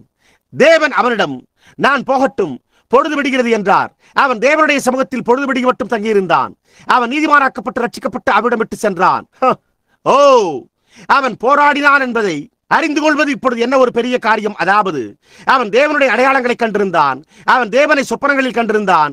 அவன் இந்த ஒரு முறை அவன் தேவனுடைய சமூகத்தில் வந்து தேவனை முகமுகமாய் சந்தித்தான். நண்பர்களே, அதை சிந்தித்து பாருங்கள். இப்பொழுது நாம் துரிதமாக முடிக்கையில் கவனியுங்கள். தேவனுடைய சமூகத்தில் ஒரு மனிதன் மாற்றப்படுகிறான். யாக்கோபு மாற்றப்பட்டான். அதன் பிறகு அவன் தேவனுடன் நடக்க முடிந்தது. ஆம், அவன் அங்கு சென்றபோது இருந்ததை காட்டிலும் வித்தியாசமான மனிதனாகிவிட்டான். போராட்டம் அப்பொழுது முடிந்துவிட்டது. ஆமையா, அவன் ஒரு பலிபீடத்தை கட்டத் துவங்கினான். அவன் பலிபீடங்கள் கட்டுவதில் பழக்கப்பட்டவன் என்று உங்களுக்கு தெரியும். ஆனால் நான் உங்களுக்கு சொல்லுகிறேன், நீங்கள் தேவனுடைய சமூகத்தில் வரும்போது எங்காவது ஒரு பலிபீடத்தை கட்ட விரும்புவீர்கள். நீங்கள் ஜெபம் பண்ணக்கூடிய ஒரு இடத்தை எங்காவது கண்டுபிடிக்க விரும்புவீர்கள். அவன் ஒரு பலிபீடத்தை கட்டினான். அவன் சுத்திகரிக்கப்பட்டான். தேவன் முடிவில் வென்றார். யாக்கோபு என்னும் பெயர் யாக்கோபு எத்தன் என்பதிலிருந்து இஸ்ரவேல், தேவனுடன் அதிகாரம் கொண்டுள்ள பிரபு என்பதாக மாற்றப்பட்டது. அதுதான் யாக்கோபுக்கு சம்பவித்தது. யாக்கோபு எத்தன், வஞ்சகன், அநீதியுள்ளவன், அசுத்தமுள்ளவன், ஏமாற்றுபவன். தன் சகோதரனை ஏமாற்றினான். சேஷ்டபுத்திர பாகத்தை தன் சகோதரனிடமிருந்து திருடிக் கொண்டான். அதற்காக ஒரு மோசமான முறையை கையாண்டான். அப்படிப்பட்ட ஒரு ஏமாற்றுக்காரன். அவன் தன் மாமனாரை ஏமாற்றினான். அவன் புன்னை மர கொம்புகளை போட்டு புள்ளியுள்ள கன்றுக்குட்டிகள் இன்னும்படி செய்தான். கர்ப்பமுள்ள பசுக்கள் அங்கு வந்து அதை பார்த்தபோது ஆடுகள் புள்ளியுள்ள அந்த கொம்புகளை கண்டு பொலிந்த போது புள்ளியுள்ள ஆட்டுக்குட்டிகளை போட்டன. ஏமாற்றுபவன் தன் சொந்த மாமனாரை ஏமாற்றினான். தன் தாயை ஏமாற்றினான். தன் தகப்பனை ஏமாற்றினான். தன் சகோதரனை ஏமாற்றினான். ஆனால் ஒருமுறை அவன் பயந்த சுபாவம் உள்ளவன். அவன் எல்லா இடங்களிலும் ஓடினான். எப்பொழுதும் தேவனை விட்டு ஓடிக்கொண்டே இருந்தான். தன் சகோதரனை விட்டு ஓடிக்கொண்டே இருந்தான். ஆனால் அவன் தேவனுடைய சமூகத்தில் வந்தபோது அவன் ஒரு பாவி என்பதை உணர்ந்தான். அவன் என்ன செய்தான்? அவன் தனக்கு கிடைத்த தருணத்தை கண்டான். அவன் முன்பு நினைத்து கூட பார்த்திராத ஒருவரை சந்தித்தான். அவனுடைய பாவங்கள் அனைத்தும் போகும் வரைக்கும் அவன் அங்கு தங்கியிருந்தான். என்னே, தேவன் அவனை தமது சொந்த சமூகத்தில் கொண்டு வந்தார். தேவன் மனிதரை தமது சமூகத்தில் கொண்டு வருவதற்கு ஒரே படியை கையாளுகிறார். அப்பொழுது அவர்கள் தங்கள் தீர்மானத்தை செய்கின்றனர். சிலர் அவரை விட்டு ஓடி போகின்றனர். சிலர் அவரிடம் ஓடி வருகின்றனர். அவர்கள் நித்திய ஜீவனுக்கென்று முன்குறிக்கப்பட்டிருந்தால் அதை விசுவாசித்து அதை பற்றிக் கொள்கின்றனர். அவர்கள் முன்குறிக்கப்படாவிட்டால் அவர்கள் விலகிச் சென்று அதில் ஒன்றுமில்லை என்கின்றனர். பாருங்கள், அப்படிப்பட்ட மனிதன் தான் இழக்கப்படுகிறான். தன் பாவத்தை அறிக்கையிடுகிற மனிதன் மன்னிக்கப்படுவான். உன் பாவத்தை நீ மறைத்தால் வாழ்வடைய மாட்டாய், முடியாது. எனவே யாக்கோபு, அவன் உங்களுக்கு தெரியுமா, அடுத்த நாள் அவன் தன் சகோதரன் ஏசாவை சந்தித்தான். அப்பொழுது அவருக்கு அவனிடமிருந்து உதவி தேவைப்படவில்லை. அவனுடைய சேனைகள் அவனுக்கு தேவைப்படவில்லை. அவன் பலிபீடங்கள் கட்டும் பணியில் ஈடுபட்டிருந்தான். அதன் பிறகு அவன் ஏசாவுக்கு பயப்படவில்லை. சங்கீதம் 16:8 தாவீது, கர்த்தரை எப்பொழுதும் எனக்கு முன்பாக வைத்திருக்கிறேன் என்கிறான். அப்படி செய்வது மிகவும் நல்லது. சங்கீதம் 16:8, கர்த்தரை எப்பொழுதும் எனக்கு முன்பாக வைத்திருக்கிறேன். எனவே அவன் அதை குறித்து குழப்பமடைய வேண்டியதில்லை.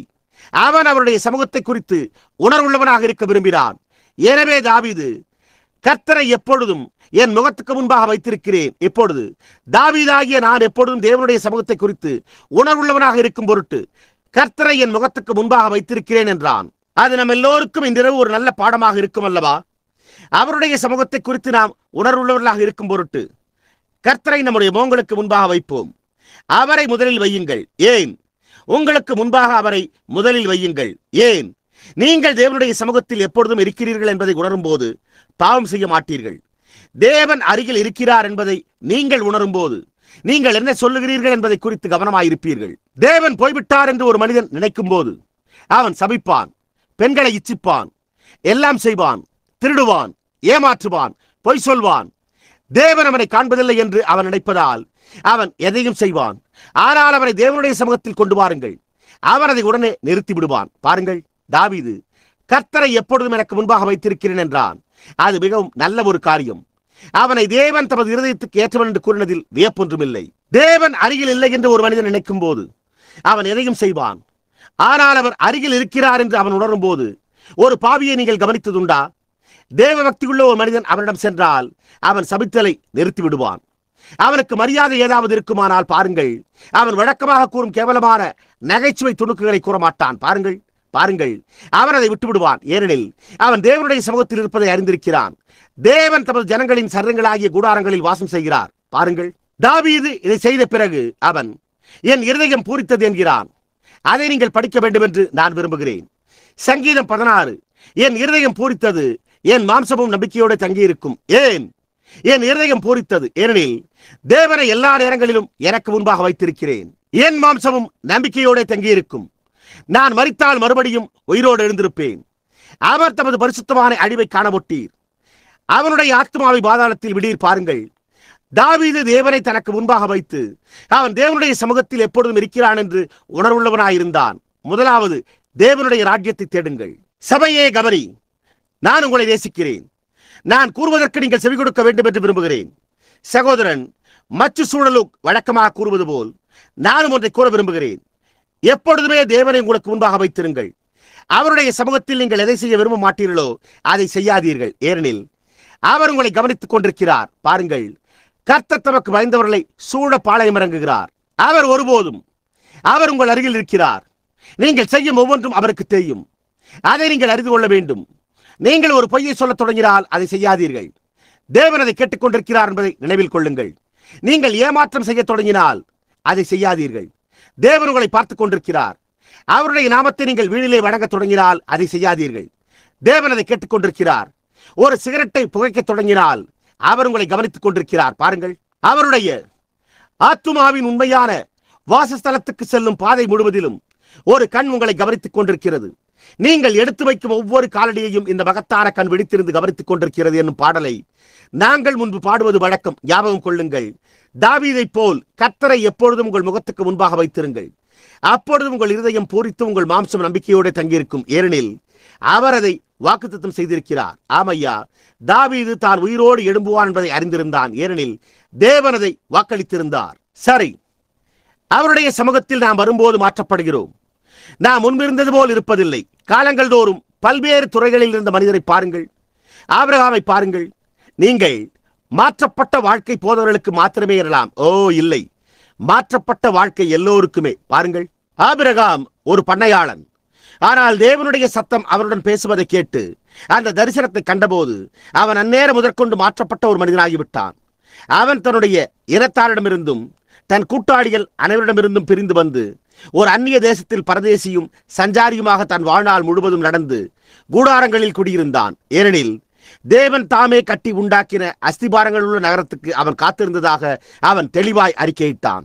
தேவன் ஒருவர் இருக்கிறார் என்றும், எங்கோ ஒரு நகரம் உள்ளதென்றும், அதை கட்டி உண்டாக்கினவர் தேவன் என்றும் அறிந்திருந்தான். அதைத்தான் எபிரேயர் 11 நமக்கு கூறுகிறது. தேவன் தாமே கட்டி உண்டாக்கின அஸ்திபாரங்கள் உள்ள நகரத்துக்கு அவன் காத்திருந்தான். அவன் மாறின ஒரு மனிதன். அதே சமயத்தில் அவன் ஒரு சாதாரண பண்ணையாளனை தவிர வேறொன்றும் அல்ல. அவன் தரிசனம் கண்டு தேவனுடைய சமூகத்தில் வந்தான். அப்பொழுது முதல் அவன் ஒரு மாற்றப்பட்ட மனிதனாயிருந்தான். மோசே, அவன் ஒரு மேய்ப்பனாயிருந்தான். ஆனால் அவன் தேவனுடைய சமூகத்தில் வந்தபோது ஒரு மாற்றப்பட்ட மனிதனாயிருந்தான். அவன் ஒரு பயங்காளி. அவன் பார்வோனிடமிருந்து ஓடினான். முழு சேனையுமே அவனை பின்தொடர்ந்தது. ஆனால் ஒரு கோலை பிடித்துக் கொண்டு அவன் திரும்பி சென்று முழு தேசத்தையுமே கைப்பற்றினான். பாருங்கள், ஏன்? அவன் தேவனுடைய சமூகத்தில் வந்தான். அவன் ஒரு மாற்றப்பட்ட மனிதனாயிருந்தான், ஒரு மேய்ப்பன். பேதுரு மீன் பிடிப்பவன். அவனுக்கு மீன் பிடிப்பதை குறித்து இல்லை, தேவனை குறித்து ஒன்றுமே தெரியாது. அவனுக்கு தெரிந்திருந்த ஒன்றே ஒன்று, மீன் பிடிப்பது எப்படி என்பதே ஆகும். ஆனால் அவன் தேவனுடைய சமூகத்தில் வந்து மீனை சிருஷ்டிக்கக்கூடிய அந்த மகத்தான சிருஷ்டி கர்த்தரை கண்டபோது அவர் அவனிடம் வலையை போட்டு மீன்களை இழுக்க கூறிய போது அங்கு மீன்கள் எதுவும் இருக்கவில்லை. அவன் வலையை சும்மா இழுத்தான். அவன், ஆண்டவரே, உம்முடைய வார்த்தையின்படியே வலையை போடுகிறேன். நீர் தேவனுடைய குமாரன் என்று நான் விசுவாசிக்கிறேன். நான் வலையை போடுவேனே, ஆனால் நீர் என்னை செய்யும்படி கூறினதை நான் செய்தால் உம்முடைய வார்த்தையின்படியே செய்கிறேன். ஏனென்றால் நீரும் உம்முடைய வார்த்தையும் ஒன்றே. நான் வலையை போடுகிறேன் என்றான். அவன் வலையை இழுத்த போது அதில் திரளான மீன்கள் இருக்க கண்டு, ஆண்டவரே, நான் பாவியான மனுஷன், நீர் என்னை விட்டு போக வேண்டும் என்றான். பாருங்கள், ஒரு மீன் பிடிப்பவன். பேதுரு கிறிஸ்துவை சந்தித்த பிறகு அவன் முன்பு போல் இருக்கவில்லை. அவன் அதற்கு பிறகு தேவனுக்கு மிகவும் உண்மையாயிருந்ததினால் அவனிடம் ராஜ்யத்தின் திறவுகோல்கள் கொடுக்கப்பட்டன. ஆமையா, பவுல் பரிசேயன் என்று தன்னை அழைத்துக் கொண்டவன். அக்காலத்தில் உலகில் இருந்த எல்லா மார்க்கங்களையும் படித்து தேர்ச்சி பெற்றவன். அந்த நாளில் உலகத்திலேயே தேசத்திலே மிக சிறந்து விளங்கின அறிவாளிகளில் ஒருவன். ஆனால் ஒரு நாள் அவன் அந்த அக்னி ஸ்தம்பத்துக்கு அவன் அறியாமையின் காரணமாக துன்புறுத்தின அந்த தேவனுக்கு முன்பாக வந்தான். அவன் ஒரு பரிசேயன். தேவன் ஒரு மனிதன் என்று அவன் நம்பவில்லை. தேவன் அக்னிஸ்தம்பமாய் இருந்தார் என்பதை அவன் அறிந்திருந்தான். அந்த அக்னிஸ்தம்பம் அவருடைய ஜனங்களை எகிப்தை விட்டு வெளியே நடத்தி சென்றது. அது அவர்களுடன் கூட வழிநடக இருந்தது. அவன் அக்னிஸ்தம்பத்தை கண்டபோது முகங்குப்புற விழுந்தான். அப்பொழுது, சவுலே, என்னை ஏன் துன்பப்படுத்துகிறாய் என்று உரைக்கும் ஒரு சத்தத்தை கேட்டான். அவன், ஆண்டவரே, நீர் யார் என்றான். அவர், நான் இயேசு என்றார். நீங்கள் எந்த ஞானஸ்தானம் பெற்றீர்கள் என்று கேட்ட மனிதன் அவனே. அவன் தேவனுடைய சமூகத்தில் இருந்தான். அவன் தேவனுடைய சமூகத்தில் இருந்த அன்று முதற்கொண்டு ஒரு மாற்றப்பட்ட மனிதனாய் இருந்தான். அது ஒரு மனிதனை மாற்றுகிறது. சார்லஸ் ஜி ஃபின் என்பவர் ஒரு வழக்கறிஞர். பிலதெல்பியாவை சேர்ந்த ஒரு சிறந்த வழக்கறிஞர். ஆனால் அவர் தேவனுடைய சமூகத்தில் வந்தபோது அவர் சட்ட படிப்புகளை எல்லாம் துறந்துவிட்டு இந்த தேசம் இதுவரை பெற்றுள்ள பிரசங்கிமார்கள் அனைவரிலும் மிகவும் வல்லமையுள்ள பிரசங்கியாக மாறினார். அவர் ஒரு பிரசங்கி, ஏனெனில் அவர் ஒரு நாள் தேவனுடைய பிரசன்னத்துக்கு வந்தார். ஒருமுறை அவர் இந்த ஊழியத்தை ஆய்ந்து படிக்கலாம் என்று அவர் நினைத்தார். நீங்கள் அவருடைய புத்தகத்தை அறிந்துள்ளீர்கள். அவருடைய சுயசரிதை என்னிடம் உள்ளது. அவர் ஜெபிக்க சென்றார். அவர்தான் ஒரு பிரசங்கியார் என்று நினைத்திருந்தார். அவர் பிரசங்கிக்க விரும்பினார். அவரிடம் அந்த வாஞ்சை இருந்தது. அவர் பிரசங்கம் செய்ய முயற்சிக்க அவரிடம் சில பிரசங்கங்கள் இருந்தன. அவர் தன் அலுவலகத்தை விட்டு ஜெபிக்கும்படி ஒருடம் சென்றார். அவர் காட்டுக்குள் சென்றார். அவர் ஒவ்வொரு பிற்பகலும் ஒரு உடைந்து போன மரத்தின் பின்னே முழங்காற்படியிடுவார். மத வைராக்கியம். ஆனால் அவர் அதில் விசுவாசம் கொண்டிருக்கவில்லை. அங்கு சபையில் இருந்த 2 ஸ்திரீகள், நீர் பரிசுத்த ஆவியை பெற்றுக் கொள்ள வேண்டும் என்று நாங்கள் உமக்காக ஜெபித்துக் கொண்டிருக்கிறோம் என்றனர்.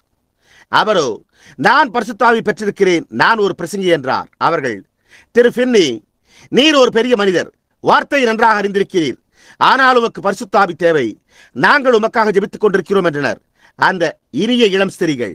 எனவே அவர் இப்படியாக சென்று கொண்டே இருந்தார். ஒவ்வொரு நாளும் அவர் தமது முதலாளியையும் தன்னுடன் வேலை செய்கின்றவர்களையும் விட்டு பிரிந்து தன்னுடைய அலுவலகத்துக்கு பின்னால் சென்று அவர் சட்ட அலுவலகத்துக்கு வெளியே சென்று ஜெபித்துக் கொண்டிருந்தார். ஒரு நாள் அவர் அங்கு ஜெபம் செய்து கொண்டிருந்த போது ஒரு தூரிகை உடையும் சத்தத்தை கேட்டார். அவருடைய முதலாளிதான் அவரை தேடிக்கொண்டு வருகிறதாக அவர் நினைத்துக் கொண்டார். எனவே உடனடியாக வேகமாக குதித்து எழுந்து, தேவனாகிய கர்த்தாவே, உம்மை நான் விசுவாசிக்கிறேன் என்று கூறிக்கொண்டிருந்தார். ஏதோ ஒரு தூரியை உடைந்தது என்பதை அறிந்து அவர் எழுந்து என்று சொல்லிவிட்டு அந்த தூரிகையை உடைத்தது என்னவென்று அறிய சுற்றுமுற்றும் பார்த்தார். அப்பொழுது அவர் தேவனுடைய சமூகத்தில் வந்தார். அந்த தூரிகை ஒரு நோக்கத்துக்காக உடைந்தது என்பதை அவர் அப்பொழுது உணர்ந்தார். அவர் கன்னங்களில் கண்ணீர் வடி அங்கு நின்றார். அவர், அந்த ஸ்திரீகள் கூறினது ஒரு கால் உண்மையா இருக்கக்கூடும். என் தேவனுடன் நான் பேசிக் கொண்டிருப்பதை யாராகிலும் கண்டுவிட்டாதான் வெட்கமடைந்து விடுவேன். ஆனால் அதே சமயத்தில் என் முதலாளியிடம் நான் பேசிக் கொண்டிருப்பதை யாராகிலும் காண்பது கௌரவமானது என்று கருதினேன். என் ஆண்டவர் என் முதலாளியை விட எவ்வளவு பெரியவர் என்றார். அவர், ஆண்டவரே என்னை மன்னியும், என்னை பரிசுத்த ஆவியினால் நிரப்பும் என்று சொல்லிவிட்டு கூச்சலிடவும் சத்தமிடவும் தொடங்கினார். அவர் தேவனுடைய சமூகத்தில் இருந்தார். அவர் வேகமாக அலுவலகத்துக்கு ஓடினார். அவர் அதிகமாக கூச்சலிட்டபடியால் அவர் கதவின் பின்னால் ஒளிந்து கொண்டு, ஆண்டவரே, உமக்கு நான் அவமானத்தை வருவிப்பேன், இந்த கூச்சலிடுதல் முடிவு பெறும் வரைக்கும் என்னை அங்கு ஒளித்து வையும் என்றார். ஏன்? அவர் தேவனுடைய சமூகத்தில் வந்திருந்தார். அவர் ஒரு மாற்றமடைந்த மனிதனாயிருந்தார். அவர் வழக்கமாக பிரசங்கித்த பிரசங்கங்களையே மறுபடியும் பிரசங்கம் செய்தார்.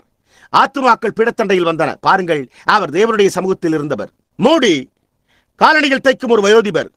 அவருக்கு ஏபிசி கூட, மொழியின் முதலிடத்துக்கள் கூட தெரியாது. அது உண்மை. அவருடைய இலக்கணம் மிகவும் மோசமாயிருந்தது. யாரோ ஒருவர் ஒரு நாள் அவரிடம், திரு மோடி, உம்முடைய இலக்கணம் மிகவும் மோசமாயுள்ளது என்றாராம். அதற்கு அவர், இருப்பினும் அதை கொண்டு நான் ஆத்துமாக்களை வெல்கிறேன் என்று பதிலுரைத்தார். ஒரு நாள் செய்தித்தாள்கள், ஒரு செய்தித்தாள் ஆசிரியர் இந்த மனிதன் எவ்விதம் எந்த சூழ்நிலையிலும் திரளான ஜனங்களை தன் கூட்டங்களில் பெற முடிகிறது என்று அறிய அங்கு சென்றிருந்தார். சிறு உருவம் படைத்த ஒரு வயோதிக மனிதன், வழுக்கை மண்டை, தாடி கீழே தொங்கிக் கொண்டிருக்கிறது, பாறை போல பெரிய தொந்தி உள்ளவர், காண்பதற்கு மிகவும் அவலட்சணமானவர். இந்த செய்தித்தாள் ஆசிரியர் அவரை குறித்து, டிவைட் மூடியில் ஜனங்கள் என்ன காண்கின்றனர் என்று எனக்கு புரியவில்லை என்றார். மேலும் அவர் காண்பதற்கு விகாரமானவர், அவருடைய குரல் கீச்சென்றுள்ளது, அவருடைய தாடி இடுப்பு வரைக்கும் தொங்கிக் கொண்டிருக்கிறது, அவருடைய மண்டை பூசணிக்காயை போல வடுக்கையாய் உள்ளது என்றார். மேலும் ஜனங்கள் ஏன் இவரை காண செல்கின்றனர் என்று எழுதினார். மூடியின் மேலாளர் இதை காண நேர்ந்தது. அவர், திரு மூடி, இதை நான் உங்களுக்கு படித்து காட்டுகிறேன் என்றார். மூடிக்கு படிக்க தெரியாது. எனவே அவர், ஆசிரியரின் கருத்துக்களை நான் படிக்கிறேன் என்றார். அவர் அந்த விதமாக எழுதியிருந்தார். அதை கேட்ட மூடி தோள்களை மேலே தூக்கி, நிச்சயமாக அவர்கள் என்னை காண வரவில்லை, அவர்கள் கிறிஸ்துவை காண வருகின்றனர் என்றார். அவ்வளவுதான். ஏன்? அவர் தேவனுடைய சமூகத்தில் இருந்தவர். தேய்ந்து போகும் காலணிகளை ஜனங்களுக்காக உண்டாக்குவதை அவர் விட்டுவிட்டு ஆயத்தம் என்னும் சுவிசேஷத்திற்குரிய பாதரட்சையை ஜனங்களின் கால்களில் கொடுத்தார். ஏன்? அவர் தேவனுடைய சமூகத்தில் இருந்தார். உண்மை. ஒரு ஸ்திரீ ஒருமுறை தேவனுடைய சமூகத்தில் வந்தாள். அவள் குற்றம் புரிந்தவள். அவள் தேவனுடைய சமூகத்தில் இருப்பதை உணர்ந்து அந்த நொடிப்பொழுதிலேயே அவளுடைய பாவங்கள் அனைத்து மன்னிக்கப்பட்டு லீலி புஷ்பத்தை போல் தூய்மையும் வெண்மையுமானாள். ஓஹோ, என்னே! இவ்விதம் நான் எத்தனையோ பேர்களை சொல்லிக்கொண்டே போகலாம், ஆனால் நேரமில்லை. ஆனால் என்னை குறித்து நான் சிறிது பேச விரும்புகிறேன். என்னை காட்டிலும் தாழ்வானவர் யார் இருக்க முடியும்? நான் எங்கே இருந்தேன்? நான் குடிகாரனின் குடும்பத்திலிருந்து, கொலைகாரரின் குடும்பத்திலிருந்து, கள்ளச்சாராயம் கடத்தி விற்கும் குடும்பத்திலிருந்து வந்தவன். அது உங்களுக்கு தெரியும். எங்களுக்கு எவ்வளவு மோசமான பெயர் இருந்தது என்று உங்கள் ஒவ்வொருவருக்கும் தெரியும். ஜனங்கள் எங்களை தெருவில் சந்திக்கும் போது பேசக்கூட மாட்டார்கள். நான் கீழே உள்ள நகருக்கு சென்று யாரிடமாவது பேச முனைந்தால் யாருமே என்னிடம் பேச மாட்டார்கள். வேறு யாருமே அங்கு இல்லாமல் போகும் பட்சத்தில் அவர்கள் என்னுடன் பேசுவார்கள். ஆனால் யாராயிலும் வந்துவிட்டால் என்னை விட்டு சென்று விடுவார்கள். நான் அங்கு நின்று கொண்டு, இது இப்படி இருக்கக்கூடாது, இது தவறு என்று சொல்லி அழுவேன். ஆனால் ஒரு நாள் தேவனுடைய சமூகத்தில் வந்தேன். அவர் என்னை மாற்றினார். அவர் என்னை வேறு விதமான குமாரனாக்கினார். அவருடைய கிருபையே என்னை அவருடைய சமூகத்தில் கொண்டு வந்தது. அதை விட்டு பிரிய எனக்கு மனமில்லை. நான் அதில் 30 சொச்சம் ஆண்டுகளாக இருந்து வருகிறேன். அதை நான் விட்டு பிரிய மாட்டேன். நான் எப்பொழுதும் அதில் நிலைத்திருப்பேன் என்னும் உறுதியை பெற்றிருக்கிறேன். மரணமும் கூட என்னை அவருடைய சமூகத்தை விட்டு பிரிக்க முடியாது. நான் என்னென்றைக்கும் அவருடன் கூட இருப்பேன். அவருடைய சமூகத்தை நான் முதன்முறை கண்டபோது நான் ஏசாயாவை போல் ஐயோ என்று கதறினேன். அப்பொழுது அவர் தமது கிருபையினால் என்னை தொட்டார். நான் மாறின மனிதனானேன். வெளியே சென்று எல்லாவற்றையும் செய்து வந்த துரோகி மாறினான். அன்று முதல் நான் அவருடைய பிள்ளையாக இருந்து வருகிறேன். அன்று முதல் என் வாழ்க்கை முழுவதையும் அவருடைய ஊழியத்துக்காக அர்ப்பணிக்க நான் விருப்பம் கொண்டிருக்கிறேன். அவருக்காக கொடுக்க இன்னும் 10,000 ஜீவியங்கள் எனக்கு இருந்தால் நலம் என்று தோன்றுகிறது. இந்த வாழ்க்கை இப்பொழுது தேய்ந்து போய்விட்டது. 53 ஆண்டுகள் கடந்துவிட்டன. அதில் 33 ஆண்டுகள் இல்லை, 32 ஆண்டுகள் சுவிசேஷத்துக்காக செலவிடப்பட்டன. அவருக்கென்று செலவிட இன்னும் 1000 ஆண்டுகள் இருந்தால் நலமாயிருக்கும். ஏன்? ஒரு முறை அவருடைய சமூகத்தில் நான் வந்து நேசிக்க தகாதவனை நேசிக்க ஒருவர் இருக்கிறார் என்பதை நான் உணர்ந்த போது, யாருமே என்னை நேசிக்காத போது ஒருவர் என்னை நேசித்தார். யாருமே என் மேல் கவலை கொள்ளாத போது ஒருவர் எனக்காக கவலை கொண்டார். அவருடைய சிலுவையை சுற்றி என் கரங்களை போட்டு அதை என்னுடன் சேர்த்து தழுவிக்கொண்டேன். அப்பொழுது நானும் அவரும் ஒன்றாகிவிட்டோம். அன்று முதல் அவரை நான் நேசித்து வருகிறேன். அவர் என் மார்பிலும் என் இருதயத்திலும் தமது ரத்தத்தை பதிய செய்து என்னை தொட்டு என் பாவங்களை மன்னித்தார். இன்றிரவு நான் அவருடையவர்களில் ஒருவராக இருப்பதற்காக மகிழ்ச்சி அடைகிறேன். சோதனைக்காரன் எத்தனையோ முறை இதை விட்டு நான் அகல வேண்டும் என்று என்னை தூண்ட முயன்ற போதிலும் இந்த பரலோக இடத்தை விட்டு விலக எனக்கு விருப்பமில்லை. நான் தேவனுடைய கூடாரத்தில் பாதுகாப்பாய் இருந்து அவருடைய அன்பிலும் கிருபையிலும் மகிழ்ச்சி உள்ளவனாய் இருக்கிறேன். நான் அல்லேலூயா பக்கத்தில் வாழ்ந்து கொண்டிருக்கிறேன். என்னே, அது என் இருதயத்தை கலிகூற செய்கிறது. சோர்ந்து போயிருக்கும் ஒவ்வொரு நபருக்கும் அவரை நான் சிபாரிசு செய்கிறேன். நம்பிக்கையற்ற உங்களுக்கு அவரை நான் சிபாரிசு செய்கிறேன். இதுவரைக்கும் அவருடைய சமூகத்தில் வராதவர்களே, நீங்கள் செய்ய வேண்டிய ஒன்றே ஒன்று, உங்கள் பாவங்களை அறிக்கையிட்டு உங்கள் தவறுகளை உணர்வதே. தேவன் பரிசுத்த ஆவி என்று அழைக்கப்படும் தூதனை இன்றிரவு நியமித்திருக்கிறார். அந்த தூதன் உங்கள் பாவங்களை எல்லாம் நீக்கி போடுவார். அப்பொழுது நீங்கள், ஆண்டவரே, இதோ அடியேன் இருக்கிறேன், என்னை அனுப்பும் என்று கதறுவீர்கள். அப்பொழுது நீங்கள் உங்கள் கரங்களை உயர்த்தி, அவரை நான் துதிப்பேன், அவரை நான் துதிப்பேன், பாவிகளுக்காக கொலை கொண்ட ஆட்டுக்குட்டியானவரை துதிப்பேன். சகல ஜனங்களே அவருக்கு மகிமையை செலுத்துங்கள், ஏனெனில் அவருடைய ரத்தம் ஒவ்வொரு கரையையும் கழுவிற்று என்று பாடுவீர்கள். அவரை நான் நேசிக்கிறேன், நீங்களும் அல்லவா? அவருடைய சமூகத்தில் ஜீவித்தல். இன்று காலை நான் சுகமில்லாதவனாய் பிரசங்கப்படத்துக்கு வந்தேன். சென்ற வாரம் நான் இங்கு உட்கார்ந்திருக்கும் என் நண்பர்கள் சிலருடன் கெண்டக்கிக்கு சென்றிருந்தேன். நான் நீண்ட நாட்கள் அங்கு தங்க நேர்ந்திருந்தால் அவர்கள் நிச்சயமாகவே தங்கள் உபசரணையால் என்னை கொண்டிருப்பார்கள். அவர்கள் மிகவும் சிறந்த சமையற்காரர்கள். என் வாழ்நாளில் அவர்களை போன்றவர்களை நான் அறிந்திருக்கவில்லை. நான் போதிய அளவு உண்ட பின்பு என் வயிற்றை அதிகமாக நிறைக்க, சகோதரன் பிரணாமே, நீங்கள் ஏன் இதில் இன்னும் கொஞ்சம் சாப்பிடக்கூடாது என்பார்கள். அது மிகவும் ருசியாக இருந்ததால் நான் அளவுக்கு மீறி வயிறு புடைக்க சாப்பிட்டேன். என்னால் அசைவும் கூட முடியவில்லை. என்னால் தூங்க முடியாமல் எழுந்து அங்குமிங்கும் சற்று நேரம் நடந்து கொண்டிருந்தேன். இன்று காலை நான் இங்கு வந்தபோது எனக்கு சுகமில்லை. ஆனால் ஒருமுறை அவருடைய சமூகத்தில் வந்தபோது அத்துடன் அது முடிவடைந்தது. அதெல்லாம் மறைந்து போறது. அது உண்மை. ஓ, அவருடைய சமூகத்தில் ஜீவிப்பது என்பது. அவரை நான் துதிப்பேன், அவரை நான் துதிப்பேன்.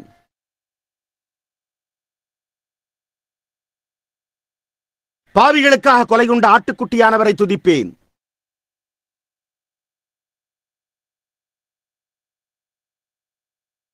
சகல ஜனங்களே அவருக்கு மகிமையை செலுத்துங்கள்.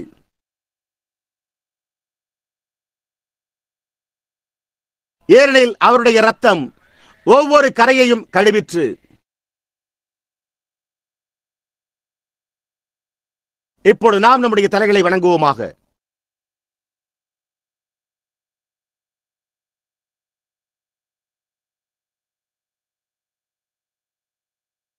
அவர் எனக்கு எவ்வளவோ செய்திருக்கிறார்.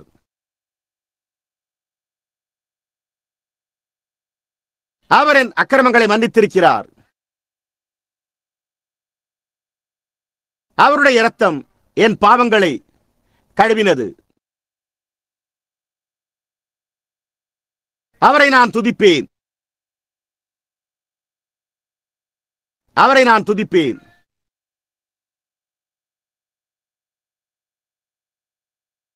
பாவிகளுக்காக கொலை கொண்ட ஆட்டுக்குட்டியானவரை துதிப்பேன்.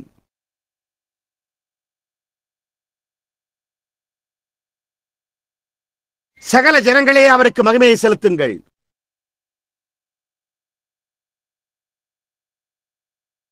ஏனெனில் அவருடைய இரத்தம் ஒவ்வொரு கரையையும்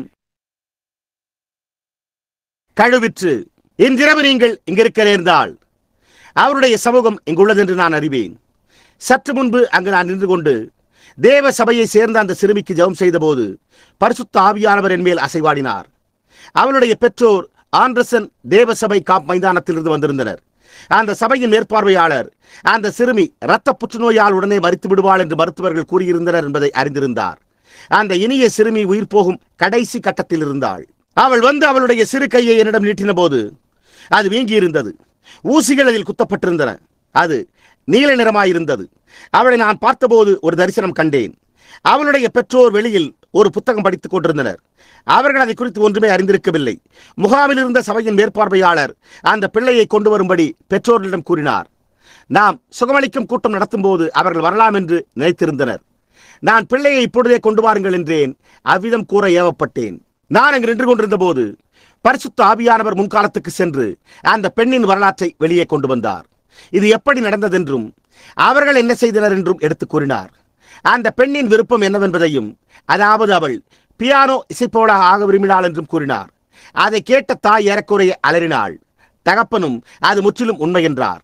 இப்பொழுது அவர்கள் காரில் உட்கார்ந்து கொண்டு இதை கேட்டுக்கொண்டிருக்கின்றனர். அவர்களால் உள்ளே வர முடியவில்லை. இப்பொழுது அங்கு உட்கார்ந்து கொண்டு இதை கேட்டுக்கொண்டிருக்கின்றனர். ஒரு பெரிய நிழல் திரை வந்து அந்த பெண்ணின் மேல் தொங்கினது. நான், சாத்தானே, நீ தோற்கடிக்கப்பட்டாய் என்றேன். தேவனே, நீர் பட்சபாதம் உள்ளவர் அல்ல. உம்முடைய ஊழியக்காரன் என்னும் முறையில் உம்முடைய உயிர்த்தெழுதலின் வல்லமையினால் பிள்ளையை விட்டு இந்த பிசாசை விரட்டுகிறேன் என்றேன். ஒரு பெரிய பிரகாசமான ஒளி அவளுடைய தலைக்கு மேலே அடித்தது. அது முடிந்துவிட்டது. ஆமேன். நிச்சயமாக அவர் எல்லா துதிக்கும் பாத்திரராயிருக்கிறார். அவர் எல்லாவற்றையும் அறிந்திருக்கிறார். அவர் உங்கள் இருதயத்தை அறிந்திருக்கிறார். நீங்கள் என்ன நினைத்துக் கொண்டிருக்கின்றீர்கள் என்று உங்களுக்கு தெரியும். அது அவருக்கும் கூட தெரியும். இன்றிரவு உங்களை ஒரு சிறு பாவம் பற்றி கொண்டிருந்தால், அதனுடன் நீங்கள் தேவனுடைய சமூகத்துக்கு செல்ல விரும்பாமல் இருந்தால், நீங்கள் இன்னமும் ஒருமுறை உங்கள் கைகளை உயர்த்தி, சகோதரன் பிரணாம், எனக்காக ஜெபியுங்கள், அந்நாளில் நான் அவருடைய சமூகத்தில் குற்றமற்றவனாக இருக்க விரும்புகிறேன் என்று சொல்லுங்கள். தேவன் உங்களை ஆசீர்வதிப்பாராக. அநேக கரங்கள். தேவன் அதை காண்கிறார் அவருடைய சமூகத்தில். இப்பொழுது நீங்கள் என்ன செய்ய வேண்டும் என்று உங்களுக்கு சொல்லுகிறேன். உன்னிப்பாக கவனியுங்கள். தாவீது செய்தது போல செய்யுங்கள். கர்த்தரை இப்பொழுதே உங்களுக்கு முன்பாக வையுங்கள். உங்களை சூழ்ந்து நிற்கும் பாவம் எதுவாக இருந்தாலும் அதற்கிடையில் கர்த்தரை வையுங்கள். அது ஒரு கால் பொய் சொல்லுதலாக இருக்கலாம், அல்லது திருடுவதாக இருக்கலாம். அது ஒரு கால் பொல்லாத சிந்தனையாக இருக்கலாம், கோபமாக இருக்கலாம், மது அருந்தலாக இருக்கலாம், புகைப்பிடித்தலாக இருக்கலாம், சூதாடுதலாக இருக்கலாம். அது என்னவென்று எனக்கு தெரியாது. அது ஒரு கால் இச்சையாக இருக்கலாம், அல்லது வேறு ஏதாவதாக இருக்கலாம். அது என்னவென்று எனக்கு தெரியாது. அது எதுவாக இருந்தாலும் கர்த்தரை உங்களுக்கு முன்பாக வையுங்கள். அப்பொழுது உங்கள் இருதயம் பூரிக்கும், உங்கள் மாம்சம் நம்பிக்கையோடு தங்கியிருக்கும். ஏனெனில் கிறிஸ்து கடைசி நாட்களில் மறுபடியும் எழும்புவதாக வாக்களித்திருக்கிறார். அவர் வரும்போது அவருடைய சாயலில் நாம் வருவோம். இப்பொழுது ஜெபிக்கும் போது அதை செய்வீர்களா? எங்கள் பரலோக பிதாவே, களைத்து போன உம்முடைய ஊழியக்காரன் அளித்த கோர்வையற்ற சிறு செய்தி, நாங்கள் தேவனுடைய சமூகத்தில் வாசமாயிருத்தல் என்னும் பொருளை குறித்து சிந்தித்துக் கொண்டிருந்தோம். பரிசுத்த மனிதர் உம்முடைய சமூகத்தில் வந்ததனால் உண்டான விளைவை இன்றிரவு நாங்கள் கண்டோம். அது அவர்கள் மேல் என்ன விளைவை உண்டாக்கிறது என்றும், தேவனால் அபிஷேகம் பண்ணப்பட்டு வார்த்தையை பிரசங்கிக்க அனுப்பப்பட்ட மகத்தான வல்லமையுள்ள தீர்க்கதரிசிகள் அவரை முகமுகமாய் சந்தித்த போது மரித்தவரை போல தரையிலே விழுந்தனர். அப்படி இருக்க கர்த்தாவே, அந்நாளில் நாங்கள் என்ன செய்ய போகிறோம்? அதை நாங்கள் சிந்தித்து பார்த்தோம். அதை குறித்து நாங்கள் சிந்தித்துக் கொண்டிருக்கிறோம். கர்த்தாவே, 40 அல்லது 50 பேர் கரங்களை உயர்த்தினவர்கள் அதை குறித்து சிந்தித்துக் கொண்டிருந்தனர்.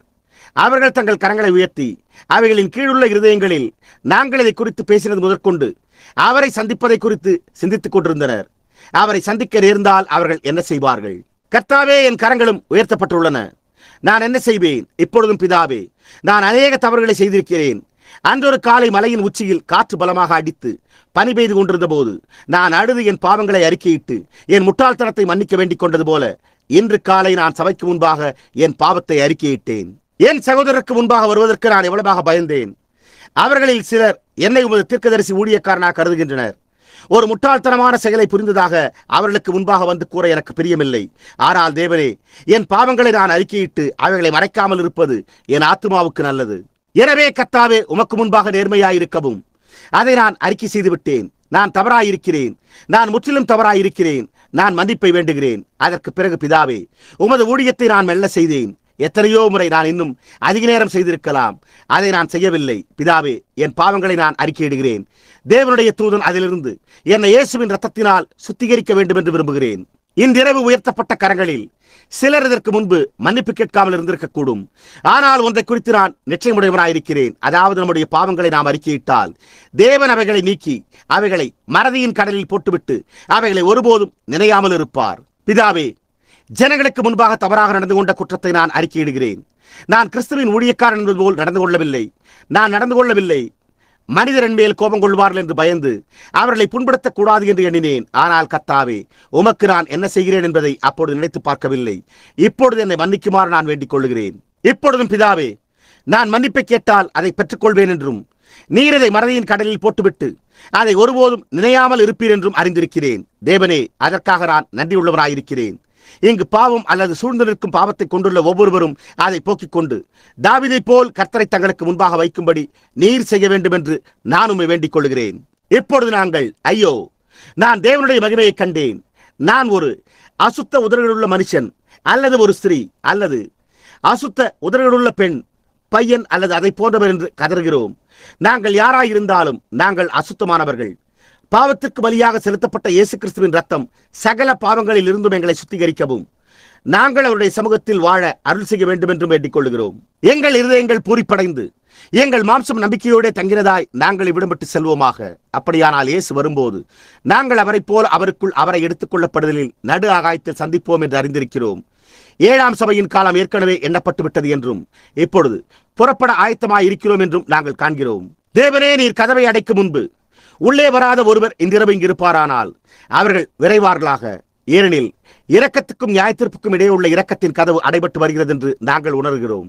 இரக்கத்தை ஏற்றுக்கொள்பவர்கள் உள்ளே வருவார்கள், உள்ளே வராதவர்கள் நியாயத்திற்படைவார்கள். தேவன் கதவை அடைக்கிறார். பாவங்களை இன்றிரவு அறிக்கையிட்டவர்களுக்கு கதவு அடைபடாமல் இருப்பதாக. நாங்கள் யாவரும் மன்னிப்பையும் இரக்கத்தையும் பெற்றுக் கொள்வோமாக, இயேசு கிறிஸ்துவின் நாமத்தில். இப்பொழுதும் பிதாவே, வியாதியஸ்தருக்கும் அவதியுற்றோருக்கும் தேவையுள்ளவர்களுக்கும் உமது கிருபை அவர்களுடைய தேவை அனைத்தையும் தர வேண்டும் என்று ஜெபிக்கிறேன். அவர்கள் கிறிஸ்துவுக்குள் நுழைந்து அவருடைய சமூகத்தில் வருவார்களாக. வாக்குத்தத்தமாகிய கிறிஸ்துவை உங்களுக்கு முன்பாக வையுங்கள். நம்முடைய மீறுதல்கள் நிமித்தம் அவர் காயப்பட்டார்.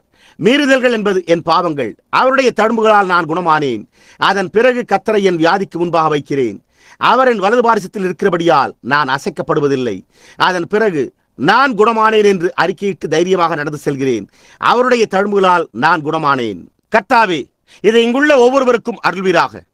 நாங்கள் எங்கள் இருதயங்களினால் இல்லை, எங்கள் வாயினால் அறிக்கையிட்டு எங்கள் இருதயங்களில் விசுவாசித்தால் நாங்கள் கேட்டுக்கொள்வதை பெற்றுக்கொள்வோம் என்று நாங்கள் அறிந்திருக்கிறோம். நீங்கள் எதையாகிலும் கேட்டால் அதை பெற்றுக்கொண்டோம் என்று விசுவாசியுங்கள். அப்பொழுது நீங்கள் கேட்டது உங்களுக்கு அருளப்படும் என்று நீர் உரைத்திருக்கிறீர். பிதாவே, அதை நாங்கள் விசுவாசிக்கிறோம். கர்த்தாவே, நீர் எங்களை எல்லா பாவங்களினின்றும் சுத்திகரித்து எங்கள் வியாதியை சுகப்படுத்தி உம்மை சேவிக்க எங்களுக்கு கிருபையை அருள்வீர் என்று விசுவாசிக்கிறோம். இந்த ஜனங்களோடு கூட இருப்பீராக. இவர்களில் அநேகர் இன்றிரவு இருளான சாலைகளின் வழியாக பிரயாணம் செய்ய வேண்டியவர்கள். இவர்களில் அநேகர் வெகு தூரம் பிரயாணம் செய்ய வேண்டும். கர்த்தாவே, அவர்களுக்கு ஆபத்து ஒன்றும் நேரிடாதபடிக்கு பாதுகாத்தருளும். அவர்கள் இங்கு உட்கார்ந்து கொண்டு இறங்கு வரிசை எண்ணுதலை கேட்கவும், நாங்கள் முடிவு காலத்துக்கு எவ்வளவு அருகாமையில் இருக்கிறோம் என்பதை அறிந்து கொள்ளவும் நாடு கடந்து வந்துள்ளனர். அவர்கள் தங்களுக்கு முன்பாக அவரை வைத்து, வேறு எதற்கும் அவரை வைத்து இங்கிருந்து செல்லும்படி இப்பொழுது நான் கேட்டுக்கொண்டேன். அவர்களுடைய பிரயாணத்துக்கு முன்பும், அவர்கள் அசைவதற்கு முன்பும், அவர்கள் எழும்பும் முன்பும், அவர்கள் படுக்கைக்கு சென்ற பின்பும், அவர்கள் உறங்கும் முன்பும் என்னவா இருந்தாலும் தேவனை முதலாவது வைப்பார்களாக. அவரின் வலது பாரசத்தில் இருக்கிறபடியால் நான் அசைக்கப்படுவதில்லை. அப்பொழுது அவர்கள் கேட்டதை பெற்றுக் கொள்வார்கள் என்பதை அறிந்தவர்களாய் அவர்களுடைய இருதயங்கள் பூரிக்கும். ஏனெனில் தேவன் அதை வாக்களித்துள்ளார். அவர்களுடைய மாம்சம் நம்பிக்கையோடு தங்கியிருக்கும். கர்த்தாவே, இதை அருளும். இதை இயேசு கிறிஸ்துவின் நாமத்தில் கேட்கிறோம். ஆமேன். அவரை நான் துதிப்பேன், அவரை நான் துதிப்பேன். பாவிகளுக்காக கொலையுண்ட ஆட்டுக்குட்டியானவரை துதிப்பேன்.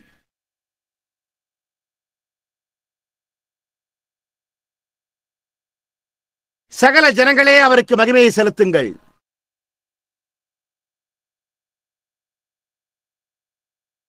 ஏனெனில் அவருடைய இரத்தம் ஒவ்வொரு கரையையும் கழுவிற்று. நீங்கள் கர்த்தரை உங்களுக்கும் உங்கள் பாவத்துக்கும் இடையேயும், உங்களுக்கும் உங்கள் வியாதிக்கும் இடையேயும், உங்களுக்கும் உங்கள் தவறுகளுக்கும் இடையேயும், உங்களுக்கும் உங்கள் வழிகளுக்கு இடையேயும் வைத்திருக்கிறீர்கள் என்று இப்பொழுது விசுவாசிக்கிறீர்களா? கர்த்தர் எப்பொழுதும் எனக்கு முன்பாக இருக்கிறார். நான் அவருடைய சமூகத்தில் இருக்கிறேன்.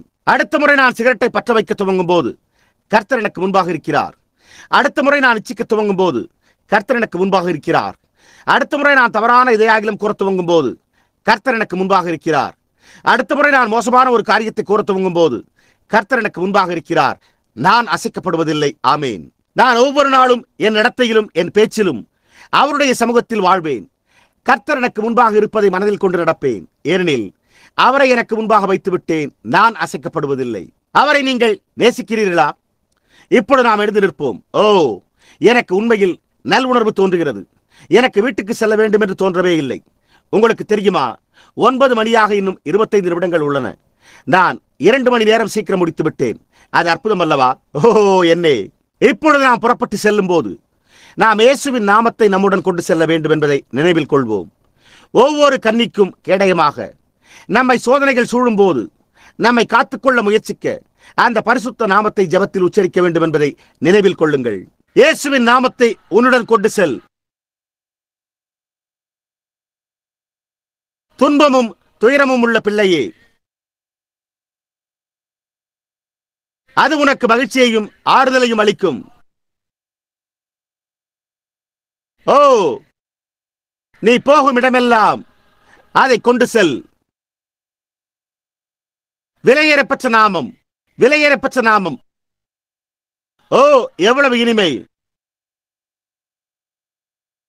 பூமியின் நம்பிக்கையும் பரலோகத்தின் மகிழ்ச்சியுமாம். விலையேறப்பெற்ற நாமம், விலையேறப்பெற்ற நாமம். ஓ, எவ்வளவு இனிமை! பூமியின் நம்பிக்கையும் பரலோகத்தின் மகிழ்ச்சியுமாம். எத்தனை பேர் நமது போதகர் சகோதரர் நெவிலை குறித்து மகிழ்ச்சி அடைகிறீர்கள்? அப்படிப்பட்ட ஒரு நல்ல நேர்மையான அன்புள்ள மனிதருக்காக நீங்கள் கர்த்தருக்கு நன்றி உள்ளவர்களாக இருக்கிறீர்கள் அல்லவா? அவர் சுவிசேஷத்தை விசுவாசித்து, தேவனுடைய கட்டளைகளுக்கு கீழ்ப்படிந்து, வார்த்தையை பிரசங்கித்து, எப்பொழுதும் ஆவிக்குரிய சூழ்நிலையை சபையில் காத்து அருமையான பணியை செய்து கொண்டு வருகிறார். ஞாபகம் கொள்ளுங்கள், நான் கிழக்கு கரைக்கு சென்றிருக்கிறேன், தெற்கு முழுவதிலும், மேற்கு கடற்கரையிலும், கனடா முழுவதிலும் சென்றிருக்கிறேன். ஆனால் இங்குள்ள இந்த சபையை போன்ற ஒரு ஆவிக்குரிய சபையை நான் கண்டதில்லை. அவர்கள் தொடக்கத்துக்கு அல்லது மூடபக்தி வைராக்கியத்துக்கு அல்லது ஏதோ ஒரு விதமான ஆவேசத்துக்கு சென்று விட்டனர், அல்லது அவர்கள் மிகவும் குளிர்ந்து போய் அசைக்கப்பட முடியாத நிலையை அடைந்து விட்டனர். அவ்வளவுதான். இப்பொழுது நீங்கள் ஒருவரை ஒருவர் நேசிக்கிறீர்களா? ஓ, ஒருவரோடு ஒருவர் கைகுலுக்கி கர்த்தருக்கு ஸ்தோத்திரம் என்று சொல்லுங்கள். கர்த்தருக்கு ஸ்தோத்திரம், கர்த்தருக்கு ஸ்தோத்திரம், கர்த்தருக்கு ஸ்தோத்திரம். சகோதரியே, கர்த்தருக்கு ஸ்தோத்திரம், கர்த்தருக்கு ஸ்தோத்திரம். சகோதரனே, நீங்கள் இங்கே இருந்ததற்காக மகிழ்ச்சி அடைகிறேன். சகோதரியே, கர்த்தருக்கு ஸ்தோத்திரம். தேவன் உங்களை ஆசீர்வதிப்பாராக. சரி, தேவன் உங்களை ஆசீர்வதிப்பாராக. நாங்கள் அறிவோம். தேவன் உங்களை ஆசீர்வதிப்பாராக. உங்களுக்கு என்ன தேவை என்பதை நான் அறிவேன். தேவன் உங்களை ஆசீர்வதிப்பாராக. தேவன் உங்களை ஆசீர்வதிப்பாராக. இயேசுவின் நாமத்தை உன்னுடன் கொண்டு செல். ஒவ்வொரு கன்னிக்கும் கேடயமாக உன்னை சோதனைகள் சூழ்ந்து கொள்ளும் போது நீ என்ன செய்வாய்? அந்த பரிசுத்த நாமத்தை ஜெபத்தில் உச்சரி. விலையேறப்பெற்ற நாமம், விலையேறப்பெற்ற நாமம். ஓ, எவ்வளவு இனிமை! ஓ, எவ்வளவு இனிமை! பூமியின் நம்பிக்கையும் பரலோகத்தின் மகிழ்ச்சியுமாம். விலையேறப்பெற்ற நாமம், விலையேறப்பெற்ற நாமம். ஓ, எவ்வளவு இனிமை! பூமியின் நம்பிக்கையும் பரலோகத்தின் மகிழ்ச்சியுமாம். இப்பொழுது நாம் நம்முடைய தலைகளை வணங்குவோமாக.